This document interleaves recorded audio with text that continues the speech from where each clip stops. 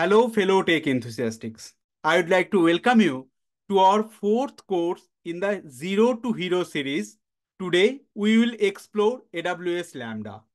As part of Zero to Hero course series, our goal is to provide you with the knowledge necessary to excel in your implementational use case, ace interviews, or tackle exam questions. If you have any doubt or if you believe we are overlooking any important concepts, please leave a comment on this video and we will address it. Part of housekeeping task, who this course is for? This course is designed for anyone looking to brush up their AWS Lambda knowledge or preparing for any AWS certifications or want to learn AWS Lambda in depth for any implementational use cases. Regardless of your level of expertise with AWS Lambda, this course will add significant value to you. We believe if you complete this session without skipping any content, you will have the necessary knowledge and confident to handle any AWS Lambda use cases. In terms of prerequisites, you don't need any prior knowledge of serverless or AWS Lambda. I will teach you everything. As this is a lab-based hands-on course, I will expect you to follow along with me and implement all the Lambda scenarios we will cover today. To perform this lab, you need AWS free tier account. If you don't have an AWS free tier account, you can pause the video here and quickly create one. I'll also provide some sample Lambda codes, documented step-by-step instruction to jumpstart your hands-on. Now let's get started with today's topic. We will start with Lambda Overview. Then we will demo different types of Lambda Invocations, followed by Lambda Destinations. Then we will invoke Lambda function using S3 event notifications. Then we will cover Lambda event source mapping, followed by Lambda security aspects. Then we will move to Lambda environment variables and we will demo how to store and retrieve plain text and encrypted environmental variables. We'll take a real-life scenario and we'll demo Lambda external dependencies and its limitations. Followed by we'll demo Lambda layers and we will cover how Lambda layers can help us to reduce the Lambda deployment packages. After covering Lambda layers, we will demo Lambda versions and aliases and how we can use version and aliases for Lambda deployment. We will also cover Lambda Concurrency in great depth. Then we will review different Lambda monitoring and observability metrics and service maps and how to triage any Lambda errors. In the next block, we will cover Lambda networking concepts and when and why you should launch Lambda function inside your VPC. We will launch Lambda inside our VPC and we will test the connectivity. Then we will cover Lambda containers. This is the latest improvement in AWS Lambda and we will review how you can run container images as Lambda function. Today we will review Lambda Edge as well and I will give you necessary codes, configurations and CloudFormation script if you want to run Lambda Edge for your personal use case.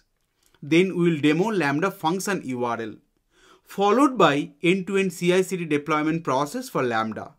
We will also discuss all the Lambda limits you should know and then, like every Zero to Hero courses, I will give you the list of Lambda best practices that you should follow when you will create Lambda function for any production and critical application use cases.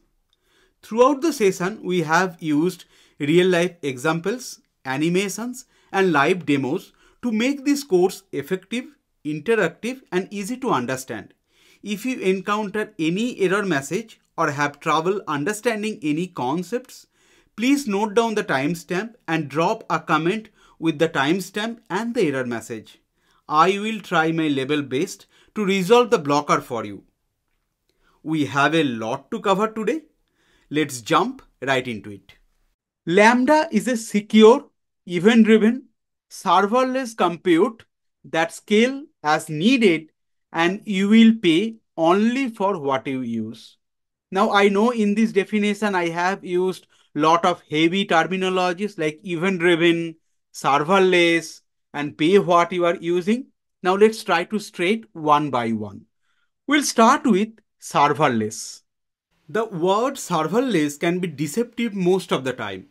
Serverless does not mean no server is required or the application is running without a server. Serverless means you as a consumer of the service will not manage or maintain any server. Let's try to understand the concept using one example. Let's assume we have a web application hosted in virtual servers like EC2 instances. When users invoke the application, the web UI interacts with the backend servers and returns the response to the user. When there is no application user, then also we have to maintain the server, maybe with lesser quantity. And we must take care all the aspects like OS patching, security patching, scalability, high availability, backup DR, and all other heavy lifting maintenance activities. In contrast, when you are hosting any services using Lambda, we will only write that function, upload the code in Lambda, and then it's AWS's responsibility to manage and maintain everything to run my application code. My service will be available when I need, at what quantity I need. Apart from the code management, I really don't have to think about the infrastructure where Lambda is running. Now let's try to understand what is event driven. Event driven means push-based architecture instead of continuous pooling. If I'll try to explain using an example, let's say I have one SFTP location and then I have a scheduler.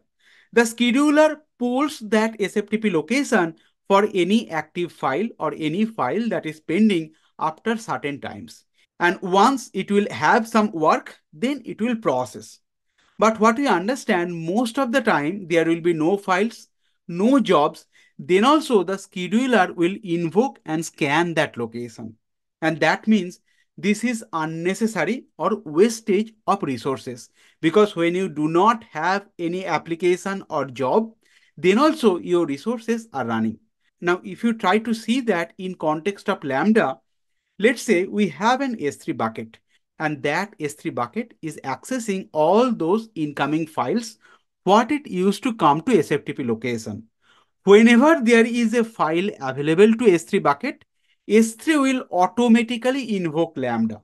In this case, Lambda function is not scanning the S3 location continuously after a certain schedule. And that is the beauty of event driven. That means your server will be automatically invoked or the event will be pushed to Lambda function instead of Lambda is pulling for the event. And the last but not least, pay what we used or pay as you go. Let's say you have an web application and that is running only 5 minutes per month, but you have to pay for the entire month if you are going with an EC2 based architecture. In contrast, if you are using AWS Lambda and if you are using 5 minutes, then for that month, you are only going to pay billing for 5 minutes. And Lambda supports very granular level of billing that we are going to review in later half of this course. And Lambda will allow you to pay for millisecond of your execution time. Unlike EC2 instance, you are not paying when you are not running any compute work in that server. Now let's try to review what problem does Lambda solve. If we'll compare with Amazon EC2, Amazon EC2, it's a virtual server with customizable resource. That means you can select CPU, memory, storage based on your requirement. EC2 requires management. That means you have to upgrade operating system, you have to upgrade security patches. Then EC2 instance requires to run continuously. That means running the entire virtual machine even if you have a small task. And then you have to manually adjust resources.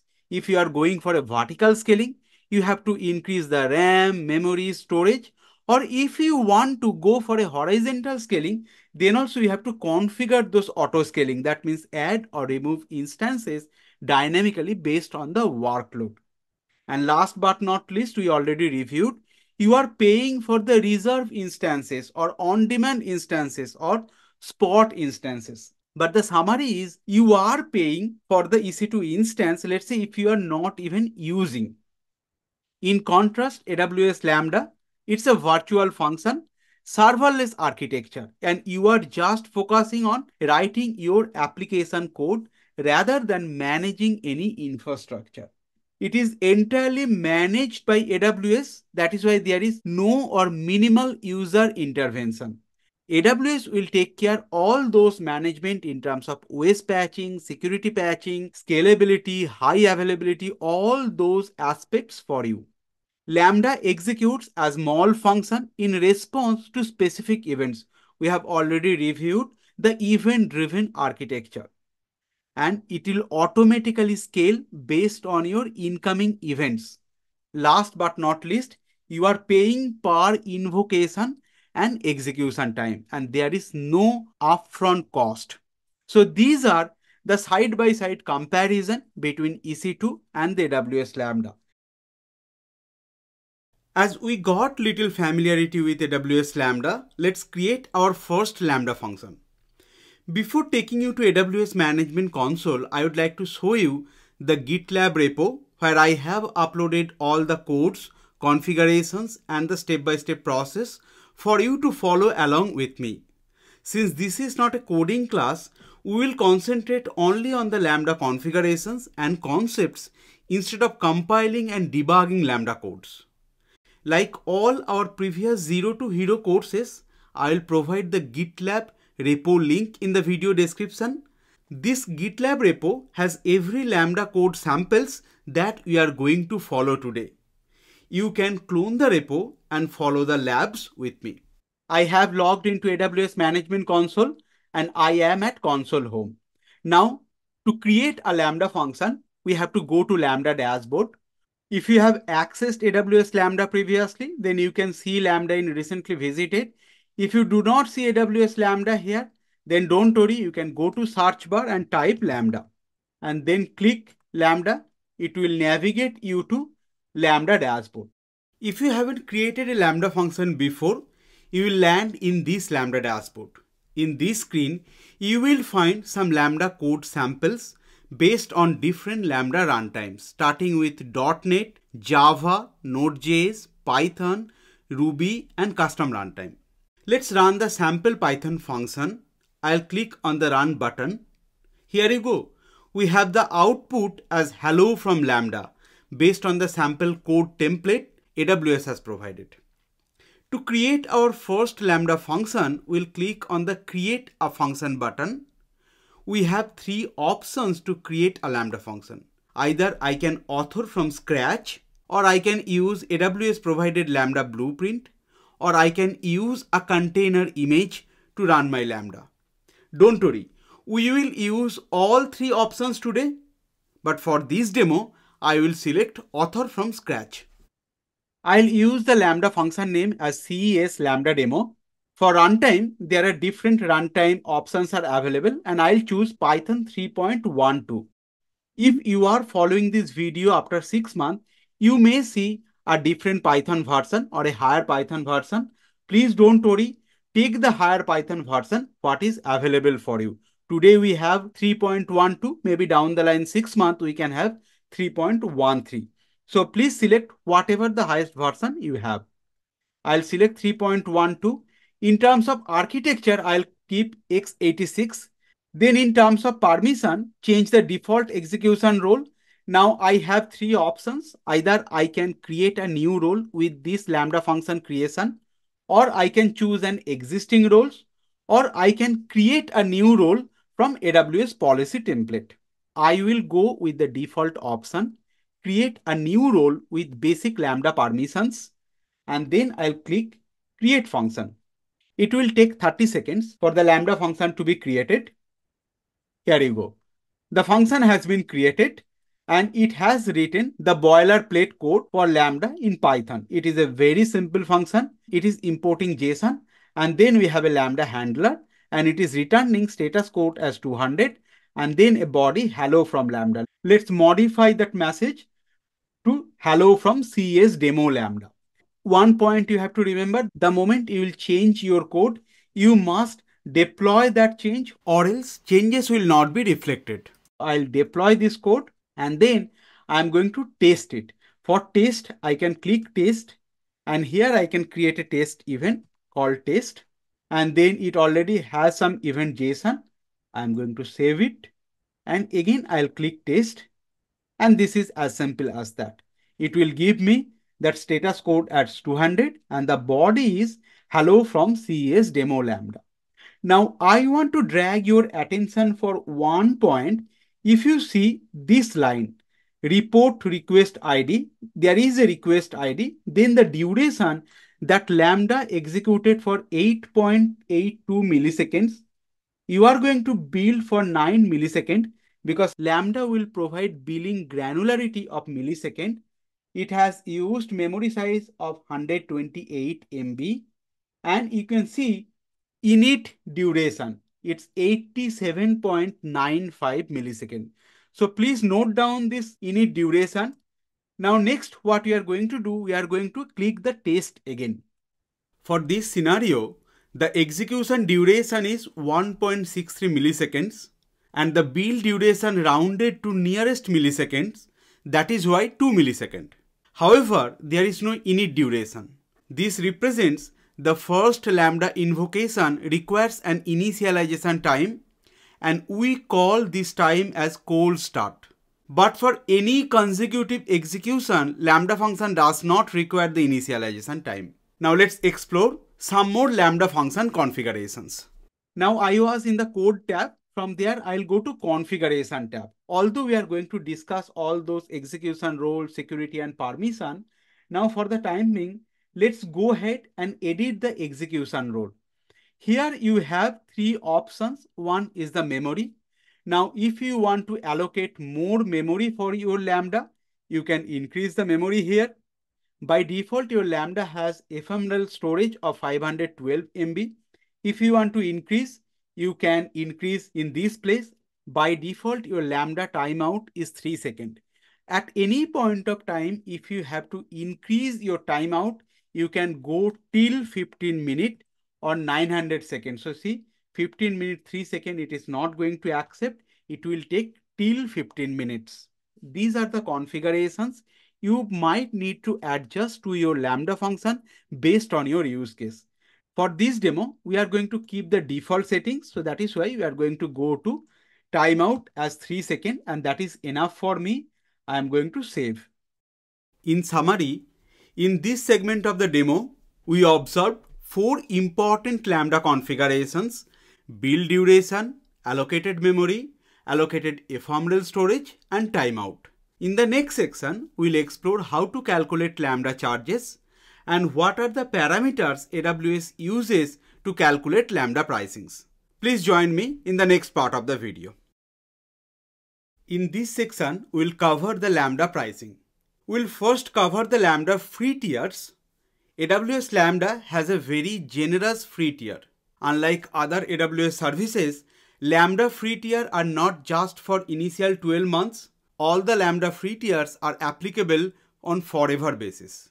In terms of invocations, AWS Lambda offers 1 million free invocations per month, and in terms of compute time, AWS offers 400,000 GB second free every month. As I mentioned earlier, both the free tiers discount will be available rest of your AWS account life. Coming to Lambda charges, first AWS charges you based on the number of monthly invocations after deducting the 1 million free tier invocations. In terms of compute time, again AWS calculates total compute time from all your Lambda functions in that AWS account minus 400,000 GB second free tier every month. Third, AWS charges you based on the amount of ephemeral storage consumed by your Lambda functions. AWS also charges you for the provision concurrency. I will explain what is provision concurrency in great details. If you are using Lambda for HTTP response streaming, then AWS will charge you for that as well. AWS also charges you for ingress and egress data transfer of your Lambda function from outside the region the function executed. And last but not least, if you are using Lambda function as Lambda at Edge, then AWS will charge you for Lambda at Edge execution as well. Regular Lambda function has a free tier. However, Lambda at Edge does not have a free tier. We will review the Lambda pricing using an example. Let's assume you are building a mobile application for a food ordering restaurant chain. Your application will receive 3 million requests per month. On an average, every request will be processed for 120 milliseconds.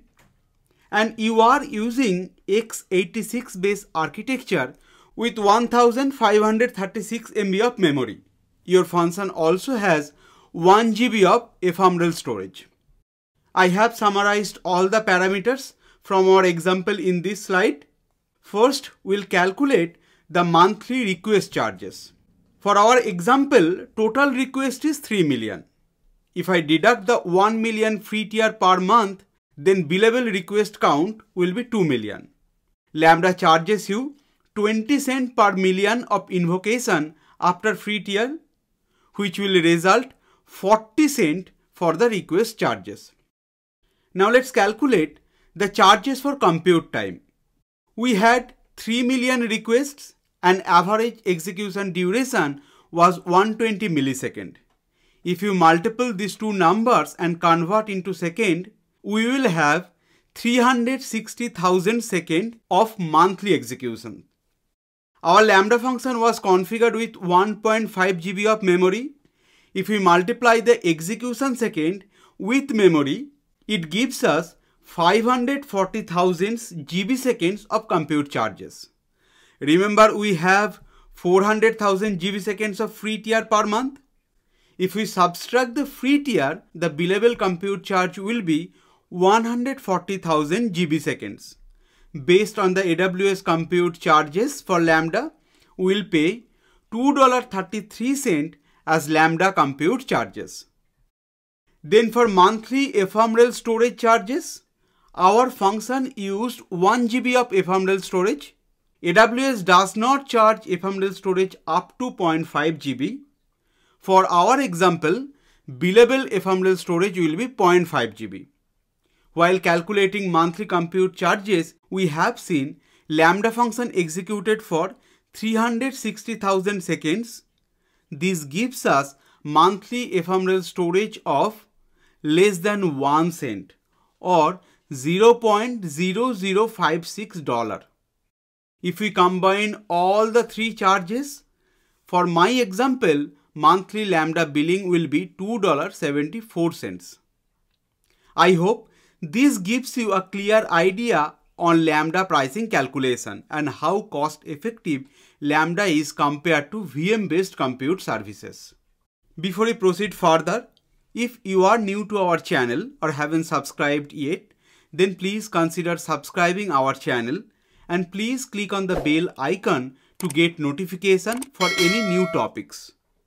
Now let's continue with the video. Now let me show you how you can calculate all Lambda billing or pricing, and AWS provides a free tool to you. Now let me take you to that free tool. We call it as AWS Calculator. You can go to Google Chrome and in the search bar, please type AWS Calculator. The first link is AWS Pricing Calculator. Now you can create estimate, and here in the find service search bar, type AWS Lambda. Configure, and let's enter all those parameters we have selected. If you remember, we have used x86 architecture. Number of requests was 3 million per month. Duration was 120 milliseconds. And then amount of memory we have allocated 1536 MB. Amount of ephemeral storage we have used 1024 or 1 GB. And now if we go to show calculation, you can see the amount is coming 2.74, whatever we have reviewed in our AWS pricing calculation, and it has all the detailed explanation how it came to $2.74. Now, based on your request and response pattern, you can change those values and you can play around with this calculator. If I'll save and view summary, here I can see what is the pricing for Lambda. It will give me the monthly pricing and also the annual pricing. You will be able to play around with this calculator. This is free of cost. You can add whatever the AWS service you need. You will be able to perform a TCO calculation for your AWS infrastructure. In this section, I am going to talk about Lambda invocations. There are 3 types of Lambda invocations. Let's review them one by one. We'll start with synchronous invocation, where client will wait for the response. Let's try to understand synchronous invocation with the help of an example. Let's assume API gateway is the client and invoking Lambda function. API gateway will initiate the invocation with a HTTP request. Then Lambda will process the request and Lambda will send the response back to API gateway. In synchronous invocation, the client will wait for the response. If the client does not receive a response within the threshold time, then client can throw a timeout exception. In terms of default behavior, if the Lambda function will execute without an error, it will send HTTP 200. If the Lambda function will face an exception, it will send the exception to the client. But Lambda will not retry or reprocess the request. The next invocation type is asynchronous. Unlike synchronous invocation, client will not wait for the response. Let's assume Amazon SNS is invoking AWS Lambda. SNS will first send the HTTP request to Lambda. Before processing the request, Lambda will pass an acknowledgement that the request has been queued. Please pay attention to the HTTP response code. Lambda will pass the response code as HTTP 202 irrespective of the processing status. Lambda will then process the request. For asynchronous invocation, processing outcome or status will not be delivered to the client. In terms of default behavior, if the process failed, Lambda will retry 2 times. That means the request will be processed 3 times in total. First time the original request, then 2 retries. Lambda will discard the request if the processing is not successful even after 2 retry. Then there is a third type of invocation called polling invocation. For polling invocation, instead of client is pushing the request, Lambda will poll the client for request. If we go deep inside Lambda, there will be event source mapping, which will poll the client continuously, SQS for our case. In response, if there are any message or event, the client will send a batch of event to Lambda. Lambda function will then process the request. In terms of default behavior, for polling invocation, Lambda will keep on retrying until the process completed successfully or data expired. Now let's review the list of AWS services that can invoke Lambda functions synchronously, asynchronously, and those that Lambda can poll. To start with synchronous invocation, there is a list of services starting with Lambda API, AWS CLI, AWS SDK, AWS Serverless Application Model or SAM, AWS Step Function, Application Load Balancer, Amazon Cognito, Amazon API Gateway, Amazon Alexa, Amazon Lex, Amazon CloudFront via Lambda Edge, Amazon Kinesis Data Firehose, and Amazon S3 Batch. So these are the services that can invoke Lambda synchronously. Moving to asynchronous, Amazon S3, Amazon SNS, AWS CloudFormation, Amazon Event Bridge, AWS IoT, AWS IoT Event, AWS Code Commit, AWS Code Pipeline, Amazon SES or Simple Email Service, AWS Config, and Amazon CloudWatch Log. They can invoke Lambda asynchronously, and in these cases, after invoking, they will not wait for the response. Now the last category is polling invocation, and we have 4 services: Amazon DynamoDB Stream, Amazon Kinesis, Amazon MSK, and Amazon SQS. Now let's go to AWS Management Console and let's see the demo of synchronous invocation versus asynchronous invocation. In both the cases, we are going to use AWS CLI. Now let's review the synchronous and asynchronous invocation first before we go to polling invocation. For this demo, I am going to use Lambda Invocation.py, this function code, and I am going to copy this code and I'll create a Lambda function. Also, we have one file called Lambda Invocation Payload. Here we have all those commands that you can use to invoke Lambda synchronously and also Lambda asynchronously. So let's use these artifacts and perform the lab together.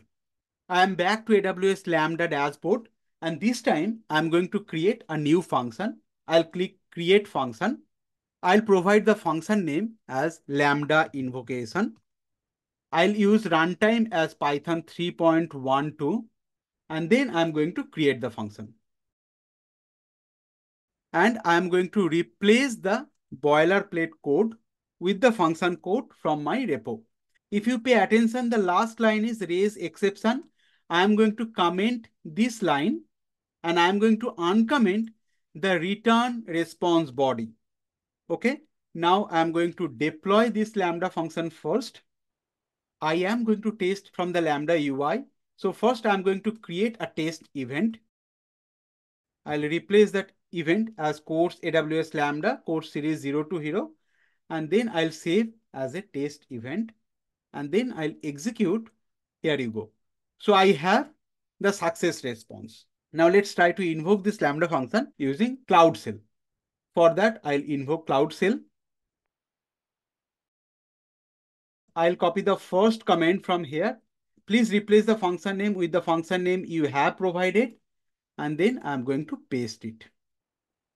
See, we are getting status code as 200 and executed version is latest. That means we are invoking the latest version of the Lambda and we are getting status code as 200. Now let's try to toggle that return statement. And forcefully, we are going to emit exception. So we are going to comment return statement where it is returning the response body. Rather, we are going to raise some exception and we are going to send the message as sample exception raised from the Lambda code. I'll change that to CES Lambda demo code. Now I'm going to deploy this first. Please remember that you have to deploy this Lambda function or else you won't be able to see that changes. And now let's try to execute the same command again. Here you go. This time you can see that we are getting function as error as unhandled exception, right? So that means the Lambda is sending us exception here. Now, if I'm going to cat the response, cat,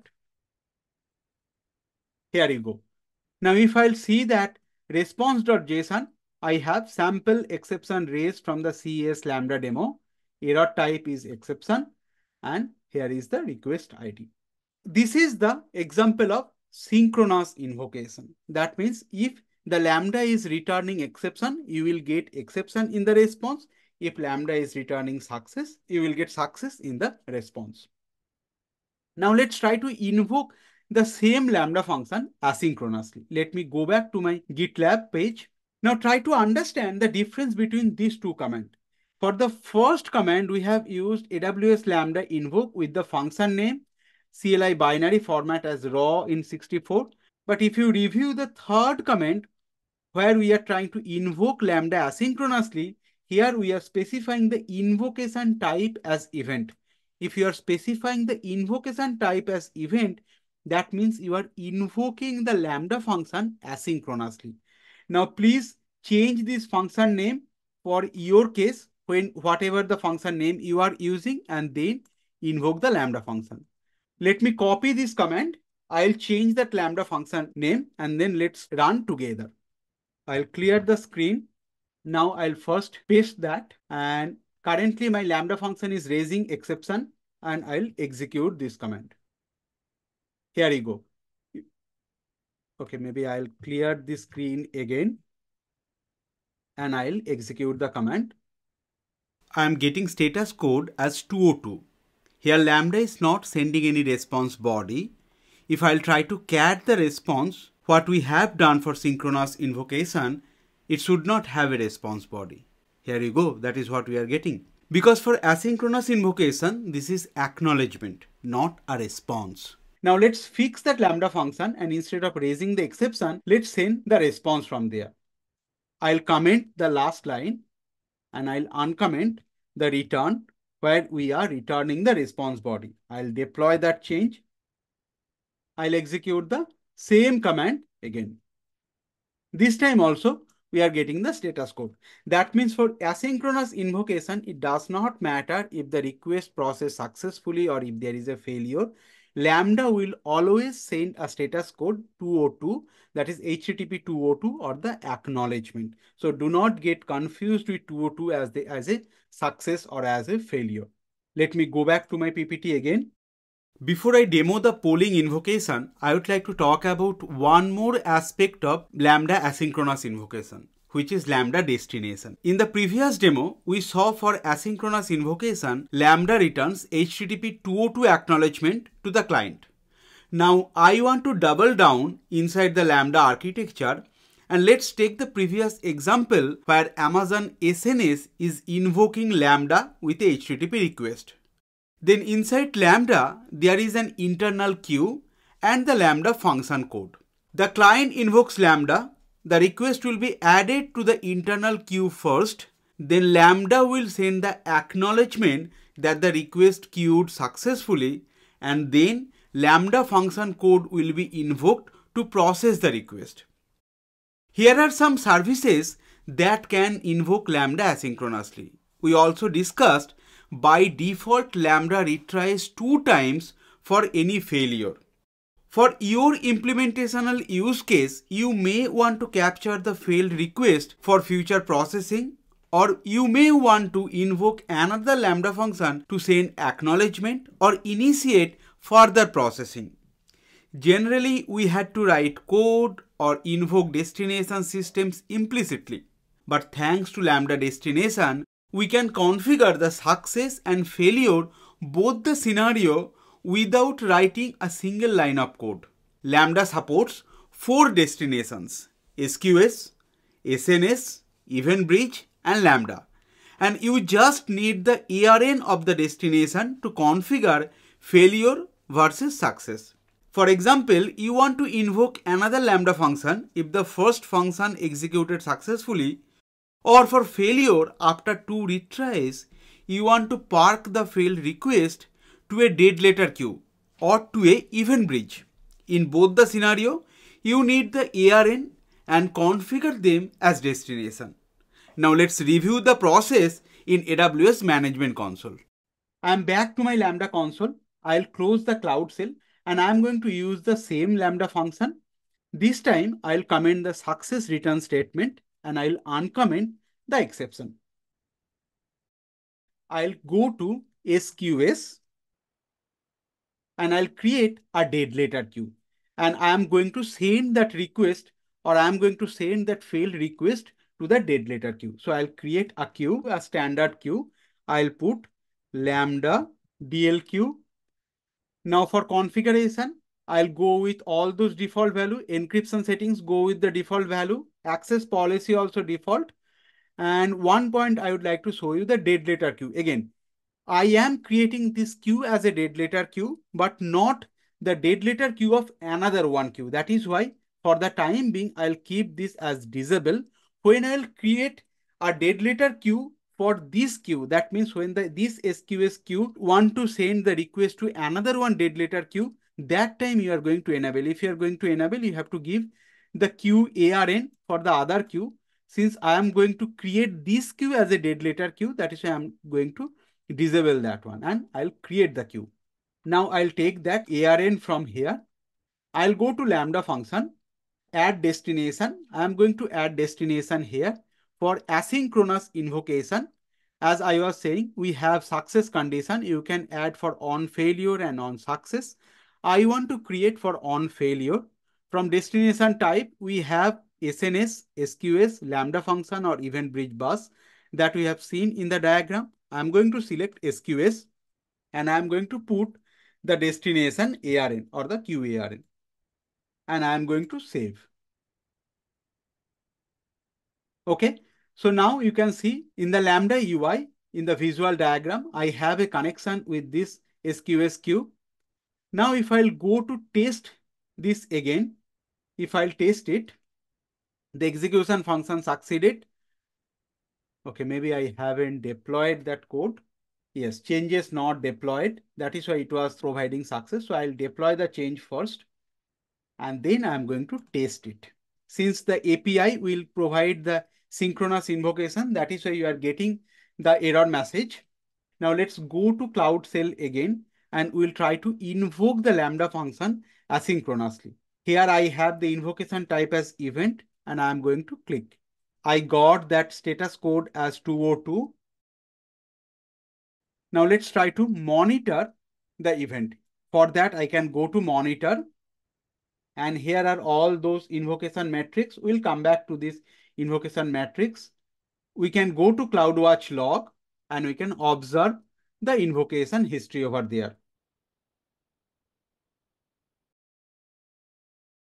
So here we can see that error one time. So this is the first time error. Then this is the second time error. Then there should be one more time error because this is the first execution. Then the first retry. So there should be one more retry. Maybe I'll allow it to refresh.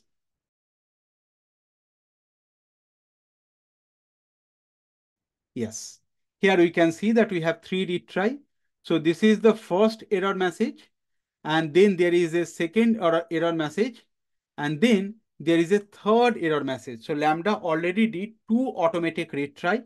Then we should have one message at the SQS queue. If I'll refresh SQS,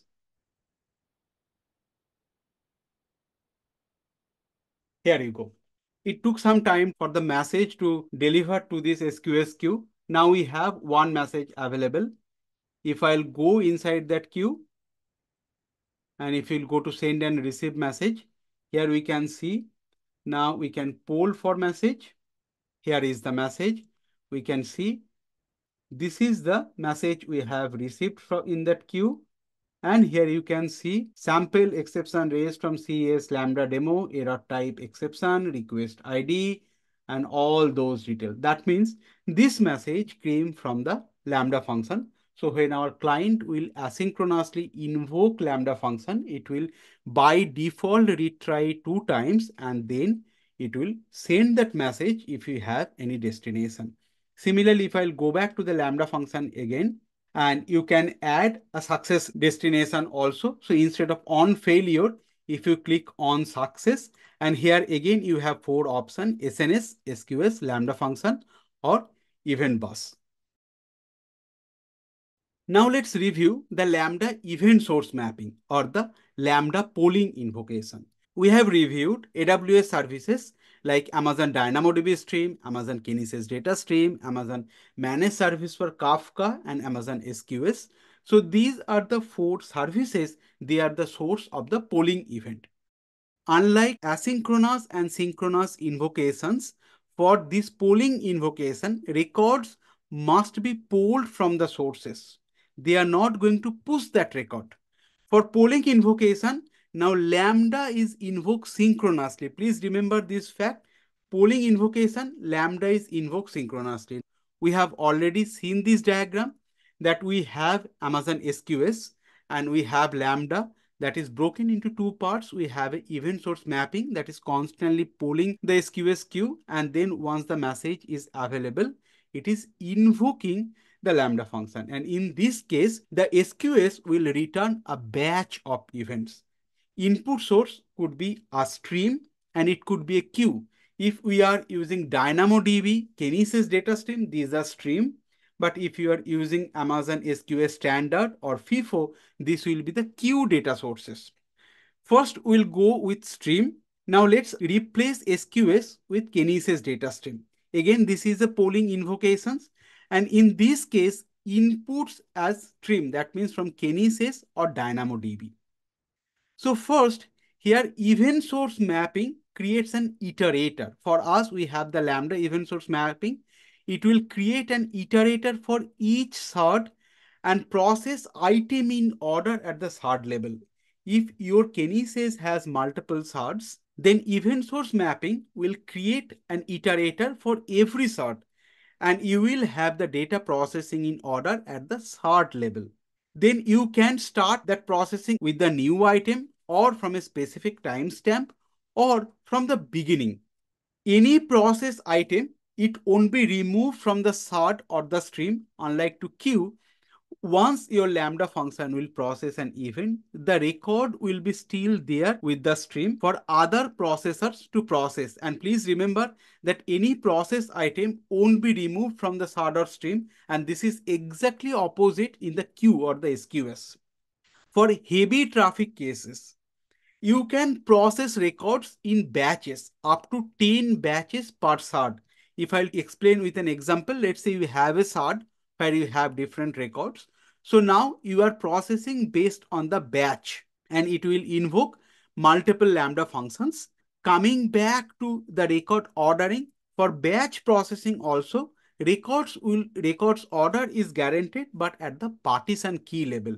Now you can see in this diagram, we have three different partitions, one with the green color, one is the red color, and one is the blue color. And based on those partitions, it's segregated into three different batches, and Lambda is processing those batches parallelly, and ordering will be maintained at the partition level. Now let's review the error handling for the batch. Unlike to the asynchronous invocation where Lambda tried 2 times and after that it's stopped trying or it is sending to a DL queue, here the error in the batch can hold the processing for that particular shard. Because Lambda will keep on trying. If your function returns an error while processing a record, the entire batch will be reprocessed until the processing completes successfully. So it will keep on retrying and retrying. You must implement some solutions such that your processing will not be stalled if there is any exception. And you have options like you can limit the number of retries, like asynchronous invocation. You can configure maybe it will stop after 3 retries, or you can reduce the batch size. Maybe if Lambda is getting failed because of the timeout, you can maybe half or split the batches into multiple. You can configure the batch element size, and also you can set a destination to discard the failed event like what we did for the asynchronous invocation. Now let's review the input as queue, that means SQS standard and SQS FIFO queue. Again, the diagram is same for us. We have an event source mapping, and in this case also it will return a batch. We can configure the batch size. We'll see when we'll do in SQS, we can configure the batch size.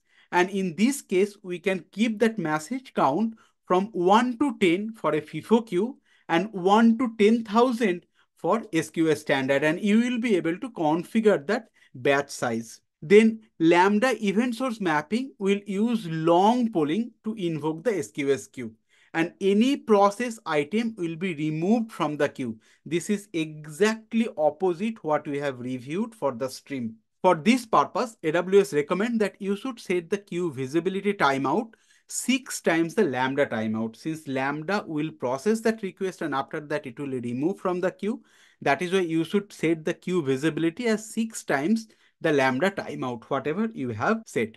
For input as a queue error handling, for SQS standard, batches are returned to the queue as individual item and it will process in a different group. That means the same record can be processed more than one time. That is why you should create an idempotent Lambda function. Whenever you are processing a queue, your Lambda function should be idempotent. Now, for the failed record, you can set a DL queue. And if you remember that while creating that SQS queue, I have already shown you that for a particular queue, you can configure another one SQS queue as dead letter queue. You have to do the exact same thing for this case. Because if you want to use the Lambda destination or if you want to use the Lambda DL queue, that is for the asynchronous invocation. You have to set the DL queue at the SQS queue level. Now let's go to AWS Management Console again and let's see the demo. And this time we are going to use SQS to invoke Lambda function. I am back to my AWS Management Console, and this time we are going to create a new Lambda function. Now this will be a very simple Lambda function. That is why we do not have a sample code here. We'll directly create function. I'll use the name as SQS invoke Lambda. I'll choose the runtime as Python 3.12. I'll keep everything as default and I'll create the Lambda function. Okay. Now I'll go to the Lambda code. I'll use the template code and maybe here I am going to add a print statement. Print the message, hello from SQS invoke Lambda function demo. I'll deploy this Lambda code and I'll go back to the top of the screen in the designer screen, and then I'm going to add a trigger. And from here, I'll select source as SQS. Now you have all different options that you can use for the Lambda invocations. You can see that we have APIs, we have batch. So if I'll type SQS, now I have to provide the queue, but let's create a queue first. Maybe I'll go to SQS queue and I'm going to create a new queue. I'll create a standard queue. I'll provide the name as Lambda Invoker. Visibility 30 minutes. I'm fine with that. I'll go with all those default options and I'll create queue. Okay. The queue has been created. I'll copy the ARN and I'll go back to my Lambda function. And here I am going to refresh this queue. The queue name is visible here. I'll select the Lambda Invoker. And here is the batch size. If you remember, we are talking about the maximum batch size. For standard queue, you can put up to 10,000. And for FIFO queue, you can use up to 10. I'll go with the 10. Now, all other thing I'll keep as is and I'll add. Now, the error message is the execution role does not have permission to call the receive message SQS. The reason is because my Lambda function does not have permission. So I'll quickly go ahead and modify the Lambda function role. I'll go to Lambda function. I'll use this role. I'll go to IAM. I will add permission, attach policy. I'll type SQS and I will select Amazon SQS full access. For this demo, I don't want to spend time in identifying the exact IAM permission required, but for your implementational use case, please use principle of least privileges and assign the permission that is absolutely required. Now I'll go to Lambda add target page and I'll click add. Okay. Now the SQS has been added as the invoker to this Lambda function. I'll go back to that SQS. Here is the SQS queue, Lambda Invoker, and then I'm going to send a message to this queue. This is a test message. I don't want any delivery delay. I want now, and I'll send. Your message has been sent and it's ready to receive. Now, if I'll go back to that queue dashboard, and if I'll refresh, you see the Lambda Invoker message is not available. That means the message is already taken by the Lambda function. Now, if I'll go to the Lambda function, SQS Invoker, and if I'll go to monitor section, although those dashboards, it will take some time. Let's go to CloudWatch log and hopefully we should see some kind of execution log here. Okay, the log stream is already created and hello from the SQS Lambda invocation. So our Lambda function has been successfully invoked by the message in the SQS queue. That means Lambda polled that message and Lambda executed successfully. For this testing, we can do one more time. We can go to that Lambda invoker and we can send and receive message. Maybe I'll give again test message. I'll send that message. It should invoke the Lambda function. You can see here. So for the second time, again, the Lambda function invoked. Now, I hope that you understand the difference between synchronous invocation, asynchronous invocation, and polling invocation.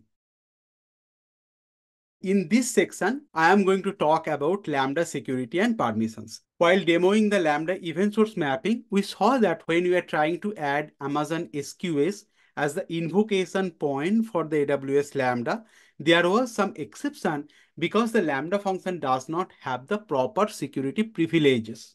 Now let's understand what are the permissions or what are the different type of roles that is required for Lambda function to work. To start with, Lambda execution role. Now Lambda execution role, it's an IAM role that grant Lambda function the permission to access AWS services and resources. Let's assume you have a Lambda function and you want to write execution logs to Amazon CloudWatch or write data to Amazon DynamoDB. Your Lambda execution role should have explicit permissions to perform the operation, and the Lambda execution role should be attached with the Lambda function. If any one is missing, then AWS Lambda won't be able to access that AWS resource or service.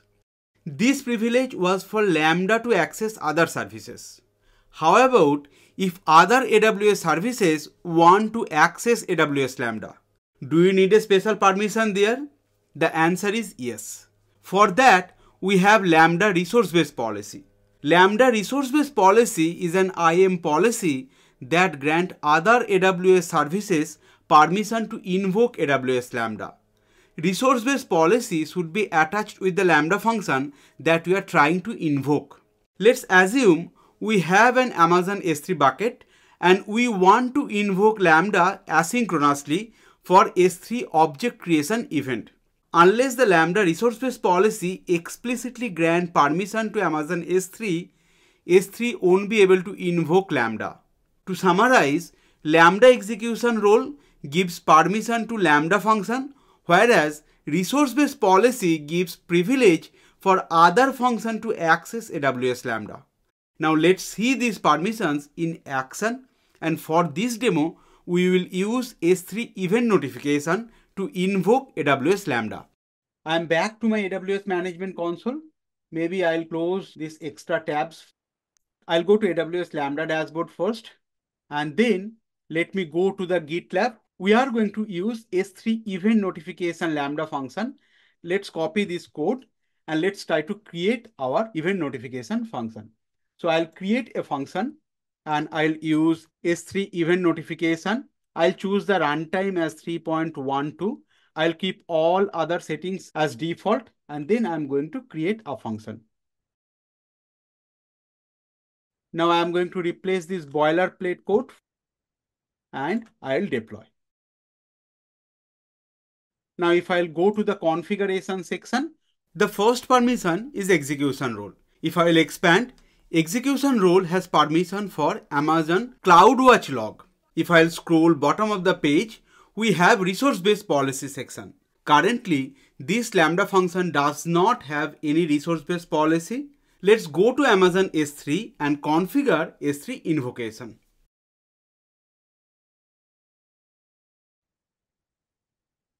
We have one existing bucket, Cloud Expert Solution. I'll go inside that bucket. It's empty bucket. Now I'll go to the properties and I'll come at the bottom of the page where I have event notification. Now I'm going to create an event notification. I'll provide the event name as S3 invoke Lambda. And I don't want to provide any prefix, suffix. That means for each and every object, whenever there will be an object created inside the bucket, it should invoke the Lambda function. Now, in terms of event type, you can provide all object creation event, or you can specifically put post, whatever. For this demo, I am going to give all object creation. And now the destination, here we have the destination and Lambda function. Now we are going to choose the function as S3 event notification. And then we are going to save the changes. Now you can see here that S3 invoke Lambda, that Lambda function is already associated with this S3 bucket as the S3 notification. Now if I'll go back to Lambda function and if I'll refresh this page, I'll go to the resource-based policy. Here you can see one new resource-based policy has been added because of the S3 event notification. If I'll open that, and we are providing Cloud Expert Solution S3 bucket access to this Lambda function. We'll close. I'll try to upload an object to this bucket. I'll close this pop-up. I'll go inside that bucket and I'll upload something. I'll upload one image file here. I have an image file and I'm going to upload that image file. Now the image file has been uploaded successfully. I can close this. I can see that image file. It is there in my S3 bucket. Now if I'll go to my Lambda function, if I'll go to monitor, it will take some time for the invocation statistics to be refreshed in this matrix or in CloudWatch log. Based on my past experiences, sometimes it may take a minute or more for the invocation details to appear on the dashboard or in the logs. I will pause the video here and refresh the page. I'll come back once the invocation details are reflected. It took more than a minute to refresh. I'll go inside the log stream to review the log statements. Here you go. I can see the file name demopicture.png and the bucket name is Cloud Expert Solution. Let's go to S3 bucket and tally the bucket name and the object name.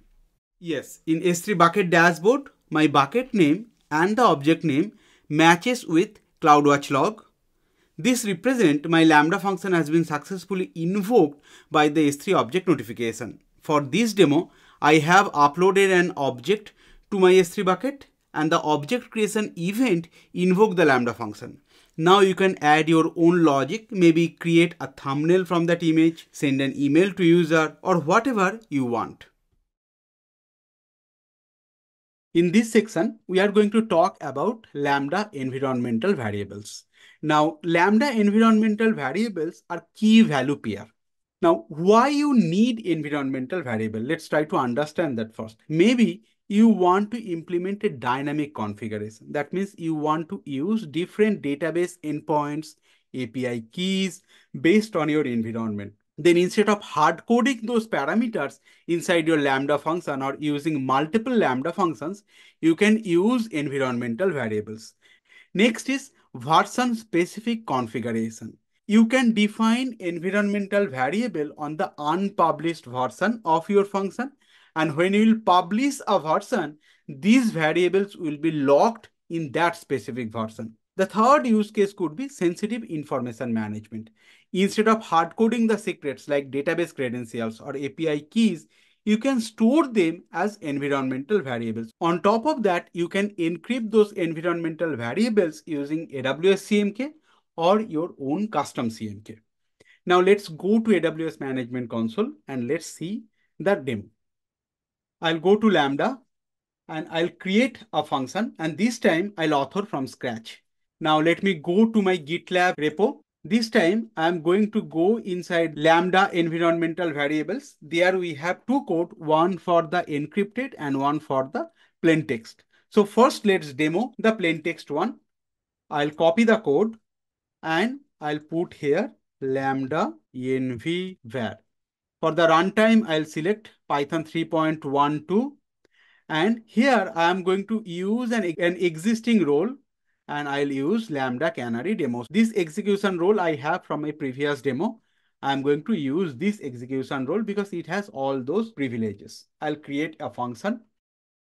I'll first replace the existing code and then I'll deploy. Now let me explain a little. To access the environmental variable, we have to import the OS package. And using that OS package, there is a function called OS get env with the environmental variable name. So whatever the environmental variable with this name, it will retrieve. So let me copy and quickly create an environmental variable. I'll go to configuration and from the left-hand side panel, I'll select environmental variable. I'll edit, add a new environmental variable. The key I'll use as env var and the value I'll give test env value and I'll save. I'm using a plain text. That is why I'm not encrypting any text here. Okay. So I have that env var with a value. Now I'll go back to my Lambda function and I'm going to test it. First, I'm going to create a test event and it will print the variable value. Now I'll test. Here you go. This is the test env value. By this way, you will be able to store and retrieve plain text Lambda environment variables.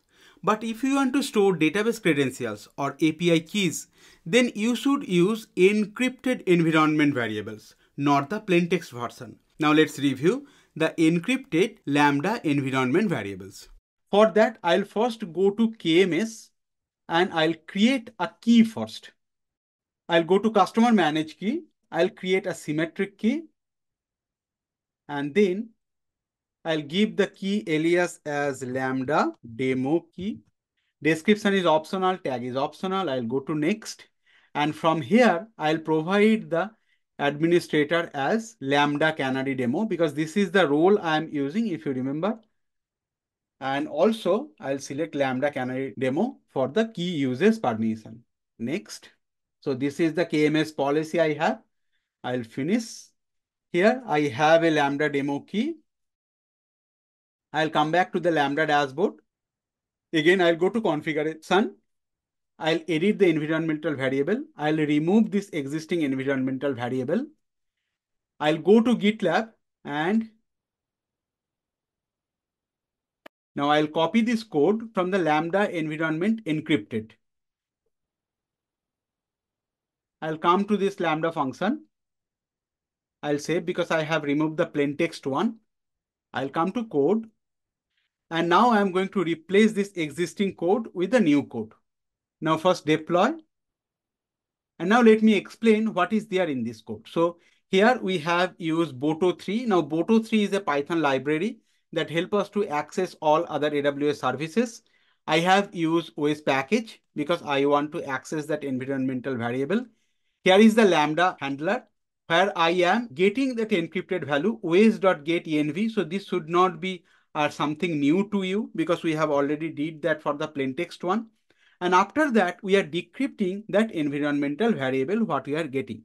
Now in the decrypt function, inside that we are accessing the Boto client and we are creating a client for the KMS.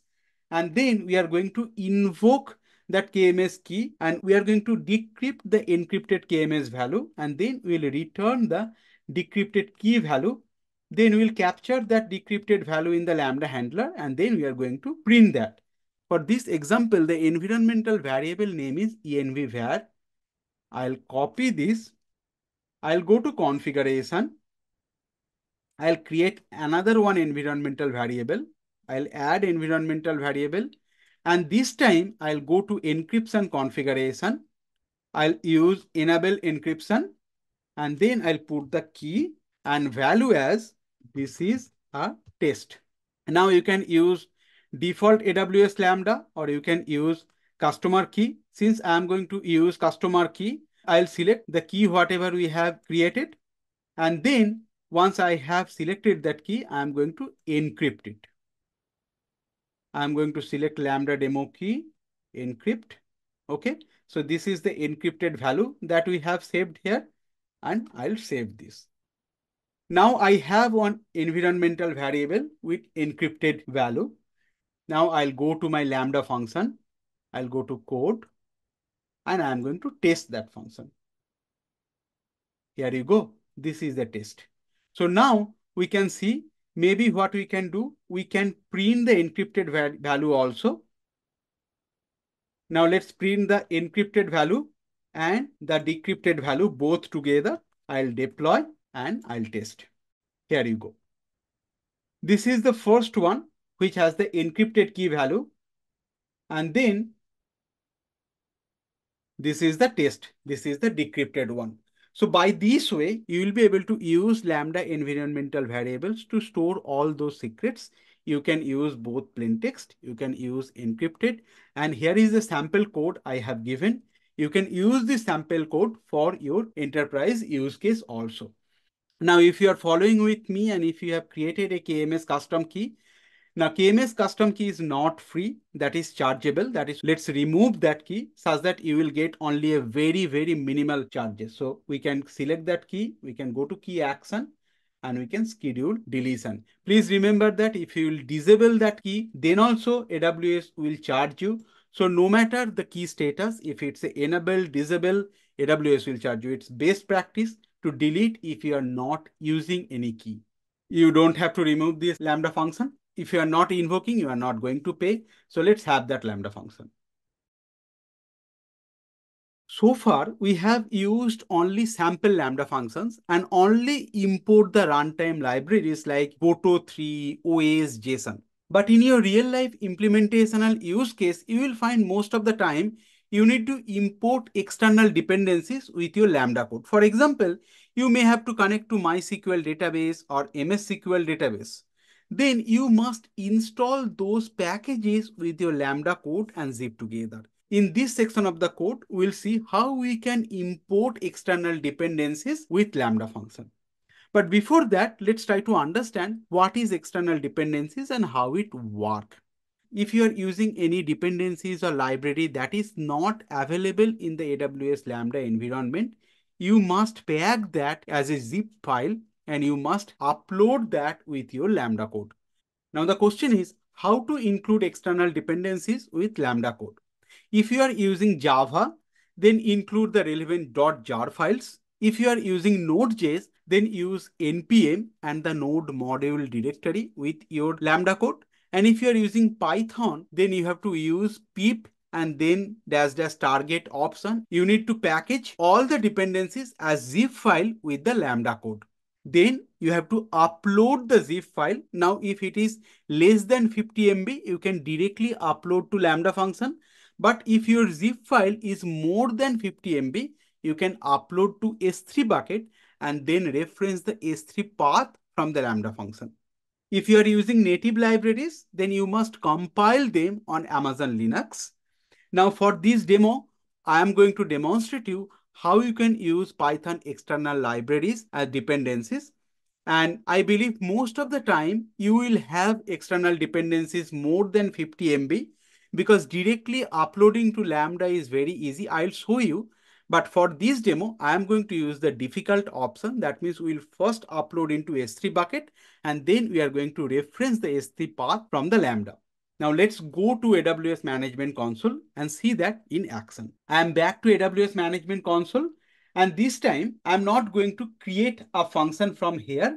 Rather, I'm going to use Cloud Shell. While Cloud Shell is initiating, let me take you to GitLab. In our GitLab repo, if you go to the top level, then you can see Lambda external dependencies. And inside that, we have two components. One is the Lambda function PY. That means this is the Lambda function.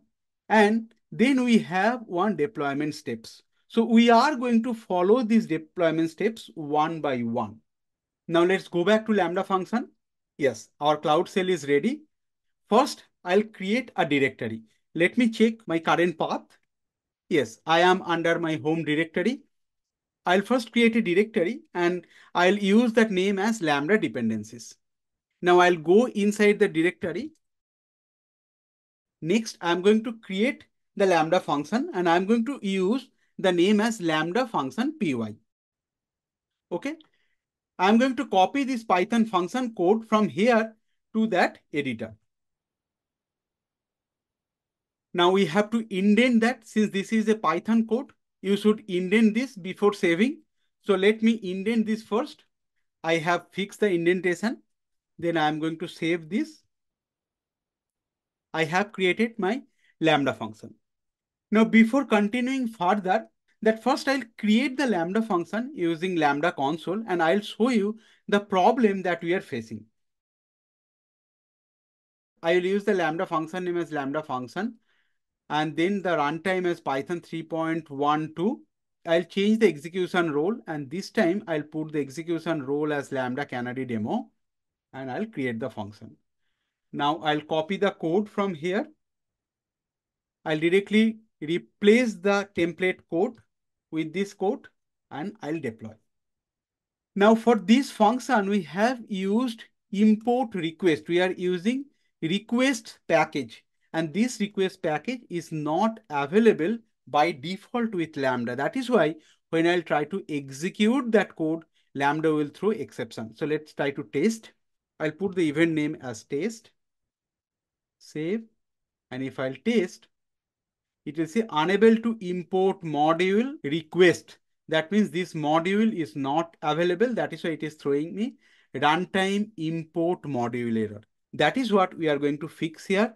And we are going to upload all those dependencies or packages that is required with this request.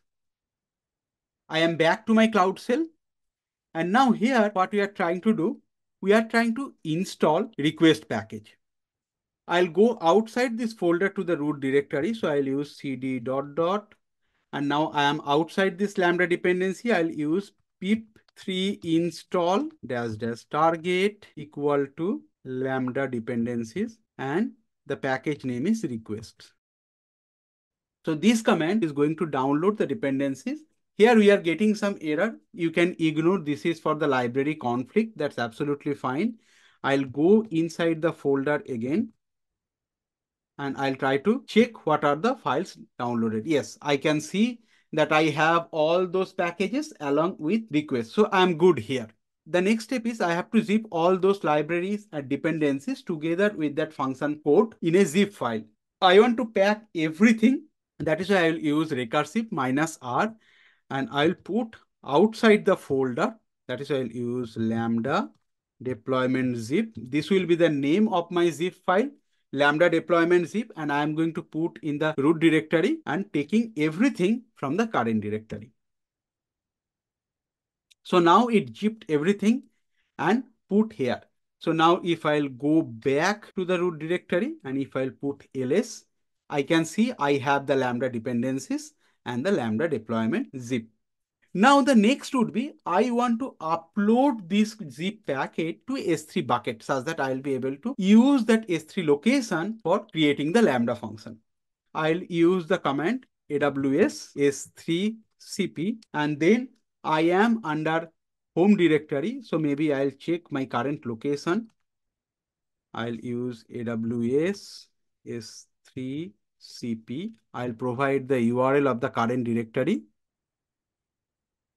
And then the location where I want to upload. I'll go to my S3 bucket.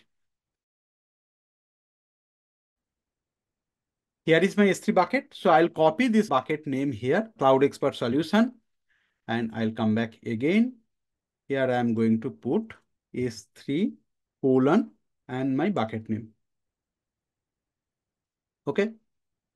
Now it is going to upload that zip file to my S3 location. If I go to S3 object and if I refresh, here you go. I have the Lambda deployment zip. Now I'll go to Lambda function and I'll use the previous Lambda function where I have that code which was not running. If I'll test here, it is saying the runtime import module. I'll upload here. Now, as I was saying that you have two options. Either you can directly upload the zip file. Once you created the zip file, you can directly upload from here using the .zip file and you can upload. Or the second option is you can upload from S3 location. And I am going to use in S3 location because most of the time your dependencies will be more than 50 MB and you have to follow this step. Now I need the S3 URL. I'll again go back to S3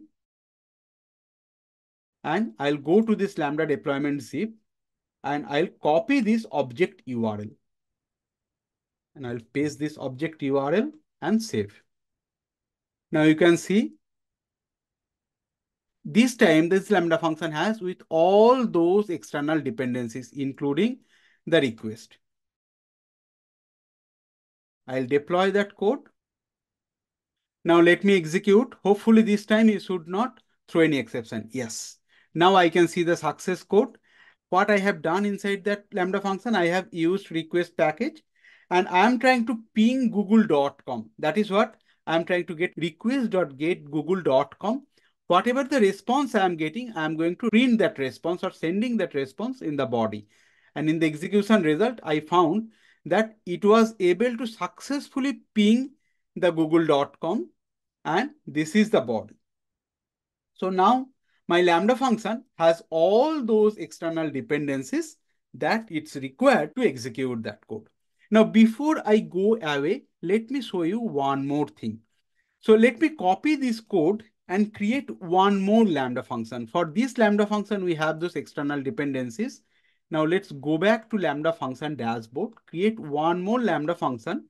And this time I'll use the name as demo Lambda. I'll put the runtime as Python and I'll use the same execution role, Lambda Canary demo and create function. I'll replace the code and I'll deploy that code. Now I'll open the other Lambda function side by side. This is the previous Lambda function, which has all those dependencies. And this is the new Lambda function, which does not have a dependency. Now, I have uploaded all those external dependencies as part of the previous Lambda function. This Lambda function does not have, and I'm running from the same account. Now, if I'll try to test, I will see the same exception, unable to import the module. That means whatever the dependencies I have uploaded, that is local to that Lambda.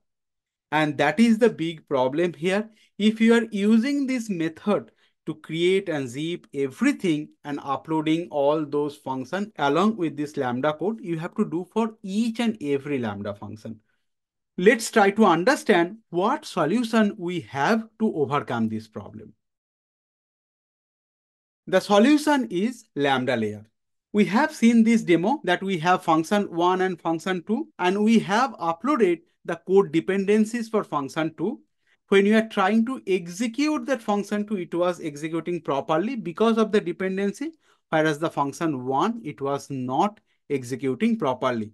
To execute it properly, we have to again perform the same step. We have to upload all those dependencies for function 1, then only it will execute. So in this approach, we found dedicated code dependencies, custom runtimes, configuration files required at the Lambda function level. And the other problem we also discussed that we can't directly upload a zip package if it's more than 50 MB. Then the solution is Lambda Layer. Still, we have two functions. Now, instead of uploading the individual dependencies function-wise, we can create a Lambda Layer. In that Lambda Layer, we can upload all those dependencies, custom runtimes, configuration files, everything, and then can tag those Lambda Layer with the specific function. When you are associating that Lambda function with that particular Lambda Layer, that Lambda Layer will have all those codes and dependencies. And by that way, we'll be able to attach up to 5 Lambda layers for each and every function. And that's eliminate that function level all those zip file or all those additional spaces when we are uploading that custom runtime. So Lambda Layer eliminates that previous problem, whatever we have discussed. Now let's go to AWS Management Console and let's see that. For this demo, we are going to use Pandas library. Now Pandas is a open source Python library for data analytics and data manipulation. And I believe for your organizational use case, since data analytics is a very hot topic, everyone is using data analytics for the data frame and all.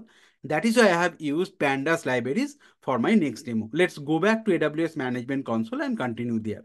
I am back to my AWS Management Console and I'll go to our GitLab repo. And here you can see I have one folder called Lambda Layer Pandas. I'll open this Lambda layers and I'll copy this code. I'll go to my Lambda function. I'm going to create one and I'm going to name that function name as Lambda Layer. I'm going to select the runtime as Python 3.12. I'll go to the execution role. I'll use an existing execution role and I'm going to use the previous role here. I'll create the function and I'm going to replace the code. I'm going to deploy the code. If we try to understand this code, I have the JSON import and then I am importing Pandas dependency. Panda is an open source library for data analytics and data manipulation. That is why I have created a data frame here. Now here I have used pd.dataframe, the Pandas library method. I have used some test data here and then I'm doing some kind of data manipulation. Then I'm going to print the data frame. And at the end, I have converted the data frame to a JSON object and I'm returning the JSON data here. Now, if I'll try to test that, I won't be able to execute this because I do not have Pandas in my Lambda runtime. I'll test unable to import module Pandas. This time, we are not going to follow the previous step. We are not going to pack everything in a zip file and we are not going to upload. But this time, I'll go at the bottom of my screen and then I have a separate section called layer. I'm going to add a layer. And then I have three options. Either I can go with the AWS layer. AWS provided some specific layer I can use from here, or the custom layer. Custom layer is the same thing. The way we have created the zip file, I can create that zip file and then from there I can choose. So if I select the custom layer, before that I can create a new layer for custom layer. I can provide the name, I can provide the description, I can upload the zip file, or I can upload the file from S3 bucket. Whatever we have done for the Lambda function, instead of directly uploading into Lambda function, this time we will upload as a layer. And accordingly, we can use that layer for all other functions. So I'm not going to do, since I have already done. This time I'm going to use, and from here I am going to choose the pandas. I'm going to use this AWS pandas Python 3.1.2. So I'm going to use this layer and I'm going to select the latest version, version 3. Then I'm going to add. AWS has already created those layers. Now you can see for other Lambda functions, this Lambda layer was 0. Here I have one Lambda layer. Now, if I'll try to execute that code, if I'll test now, I should see some execution result. Here you go. So I have that response. I was able to utilize the pandas library and I was able to convert the data frame successfully. So you have two options. Either you can use external dependencies, upload the zip file, or you can use layer. And my recommendation would be to use the layers instead of using zip file. In this section, I'm going to talk about Lambda versions and Lambda aliases. So let's start with Lambda version. When we were executing the code multiple times, we have seen that response is coming from the latest version. Till this time, we were working in the latest version, and which was a mutable version. That is why we were able to update that code and test, update and test. But when you will publish a particular Lambda version, that will become immutable. And let's say if you have the latest version and if you are happy with that code and if you publish that version, it will create the version 1. That version number it will create incrementally based on your published history, and that time it will become immutable. You won't be able to edit anything on version 1 code. If you have to change anything, again you have to go to latest version, there do the update, do the testing. If you are happy, you can create the second Lambda version, that is the V2. From here, code, configuration, runtime, environmental variable, everything will come together to create a Lambda version. And once you publish that version, nothing can be changed in a public version. You cannot change the code, you cannot change configuration, runtime, or environmental variable. Everything is immutable here. Now, each Lambda version, it can be accessed independently, and we will have a dedicated ERN for each Lambda version. If I'll compare with our conventional EC2 systems where you are maintaining development, non-prod, and prod, now when users are coming, they have a dedicated URL for prod, non-prod, and development versions. Now let's try to understand how we can maintain different regions or different versions of Lambda function. Let's say we have our user, and in this time, we are going to use Lambda alias. Lambda alias are pointers to specific Lambda versions. And you have to remember one thing, although versions are immutable, aliases are mutable. So if I'll compare that EC2 scenario with Lambda, let's say here we have all those Lambda functions. The latest version that is mutable, then we have V2 and we have V1. Now V1 is the most stable version and V2 maybe it is in the staging where user is trying to test. Now we have created three Lambda aliases, one for the dev, one for the stage, and one for the production. Now what we can do, we can tag all those aliases and we can publish those aliases. With the help of the aliases, user can independently work on different Lambda versions. Now let's say you want to deploy to a production. Let's say you have that version V2 and you want to promote that to production. That is what you are going to do. You can connect your prod alias with both the version and then you can perform a canary deployment. In that canary deployment, you can split the traffic. Maybe 10% of the traffic, it will go to the new version, version V2, and the 90% of the traffic, it will be there in the actual production version. Now, in this case, what we are trying to do, we are trying to test that new function with the help of actual production traffic instead of exposing that Lambda function directly to production. A portion of the production traffic we are using for the deployment.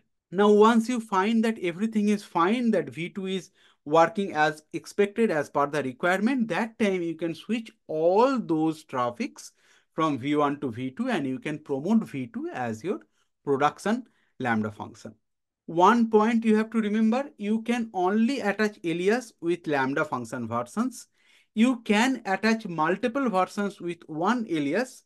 However, you cannot refer one alias from another alias. That means I cannot refer prod alias from the stage alias, but I can attach V1 and V2 version with prod alias. Now let's try to see that in demo. For this demo, I am going to create a function. I'll use the name as Lambda version. I'll put the runtime as 3.12. I'll use the default execution role and I'll create a function. Okay, my function is created. I'll add a print statement. I'll deploy and I'll test. Okay. Here you can see this is from Lambda version 1. Maybe I'll change that body also. Let's copy this message and let's put in the body as well. Now let's test again. Yes, this is from Lambda version 1. Now let's assume I am happy with that version, whatever the code I have done. I am going to publish this version. So for that, I'll go to Action, Publish New Version. Version description optional, I'll publish. Now you can see I have version 1 that is attached with this Lambda function. So I have published one version. It is saying you can only edit your function code or upload new zip file from the unpublished function page. That means once that function has published, I won't be able to modify anything. This is become immutable. So for that, I'll go to again function and I'll select the Lambda version. Now you can see here no version is attached. That means this is my latest. If I'll try to test here, the version is latest here. Now let's say this is my second version. I need some modifications. I have modified it to version 2. I'll deploy and I'll test. This time I'm getting this is from Lambda version 2 and still this is latest. I'm happy with this change. And now I'm going to create another one version. This time it should be version V2. Here you go. This is version V2. Now, since I have published, I won't be able to modify this. I'll go back to again Lambda version. And if I'll go to versions, here you can see I have two versions that I have created here. Now next, let's try to create aliases and let's try to attach that Lambda versions. Now I'll go to alias. I'll create alias. First, I'll give the name, maybe it's a dev alias. Description I don't need. And I'll assign latest as the dev. I'll save. So I have this latest version. Again, I'll go back to my Lambda version. Now this time, if I'll go to alias, I have one alias. I'll create two more. One would be prod. And this time, I'll put version 1. This is the most stable version. I'll again go back to version. Aliases. I'll create alias. And this time, I'm going to use stage. And I'm going to use version V2. So if I'll go to my Lambda function, I can see I have two versions, version 1, version 2, and latest is not coming here because that is not published. And I have three aliases. Now I can go to the prod alias and I can test.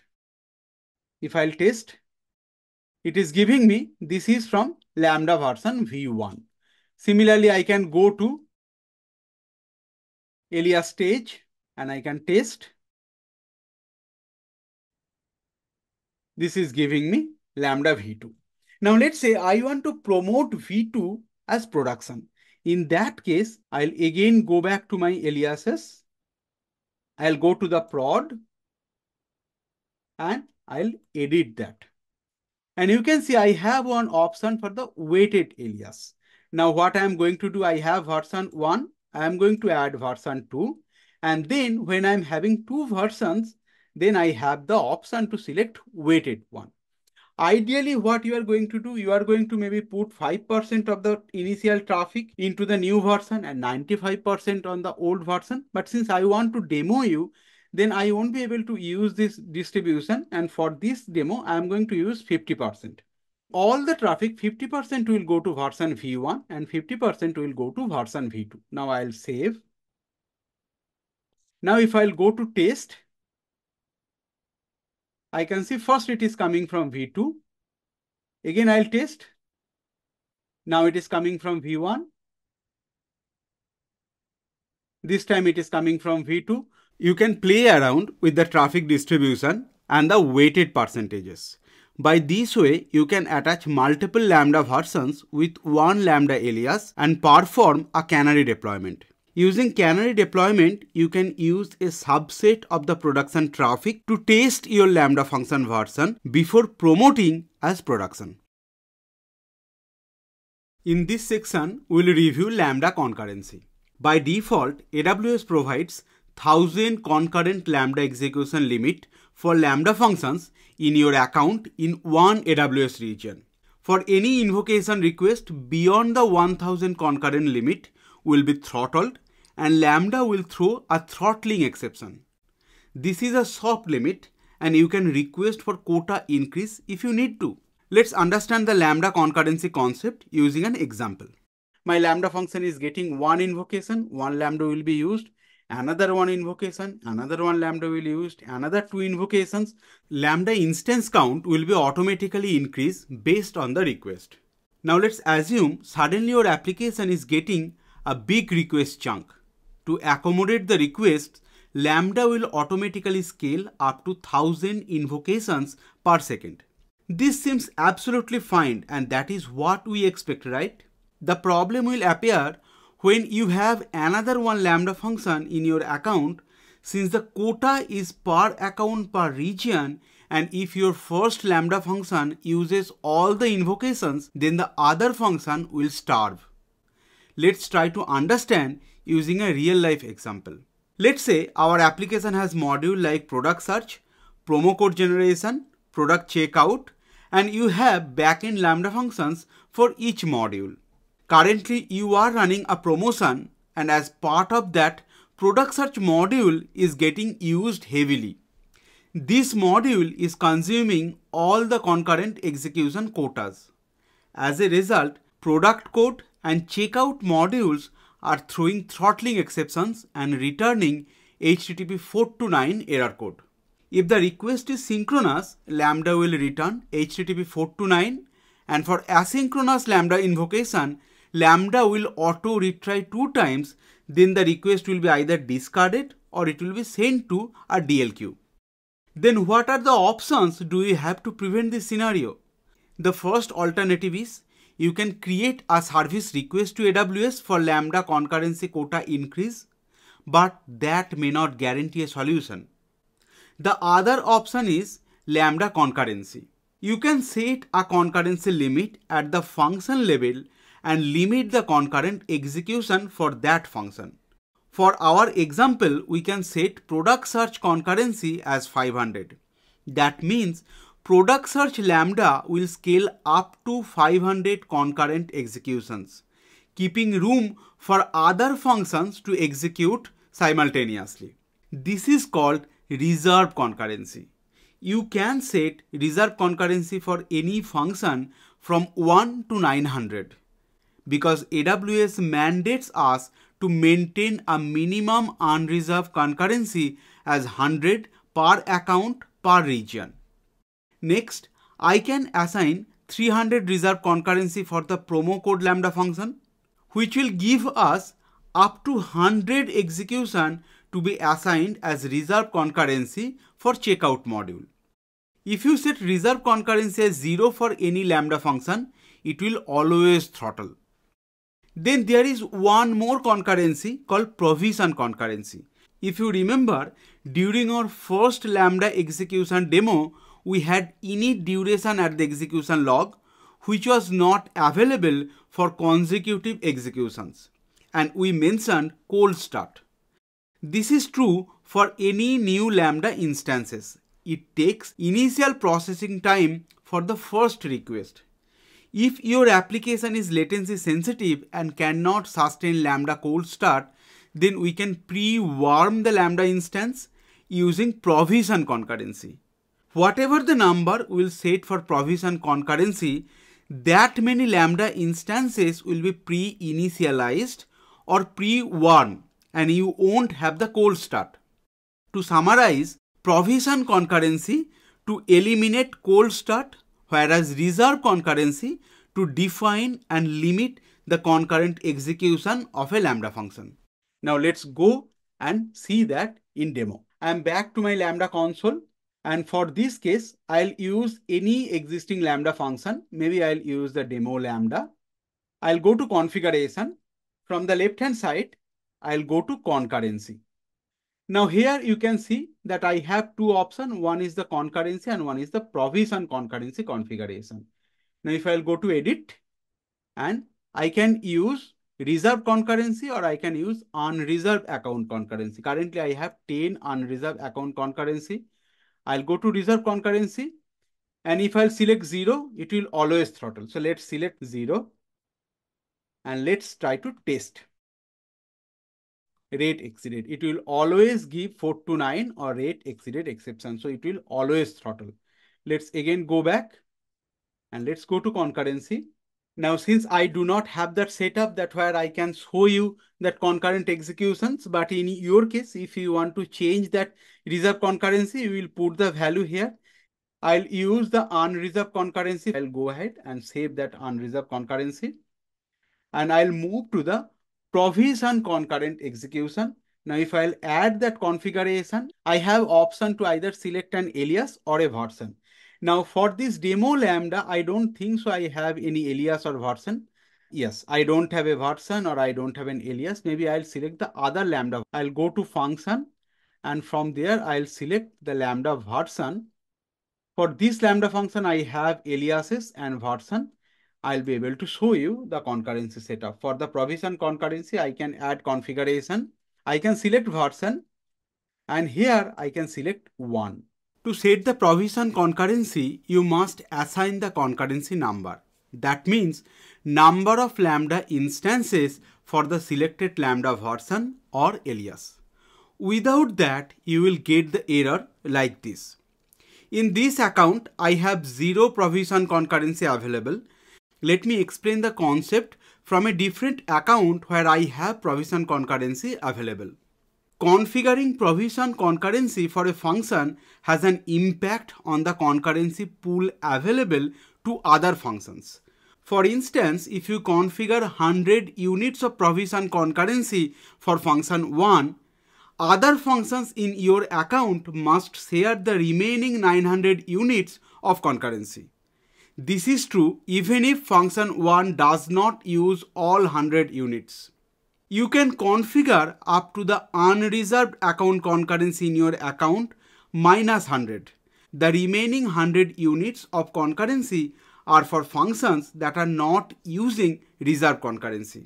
If I try to assign 1000, it won't accept as I have to maintain 100 as unreserved concurrency.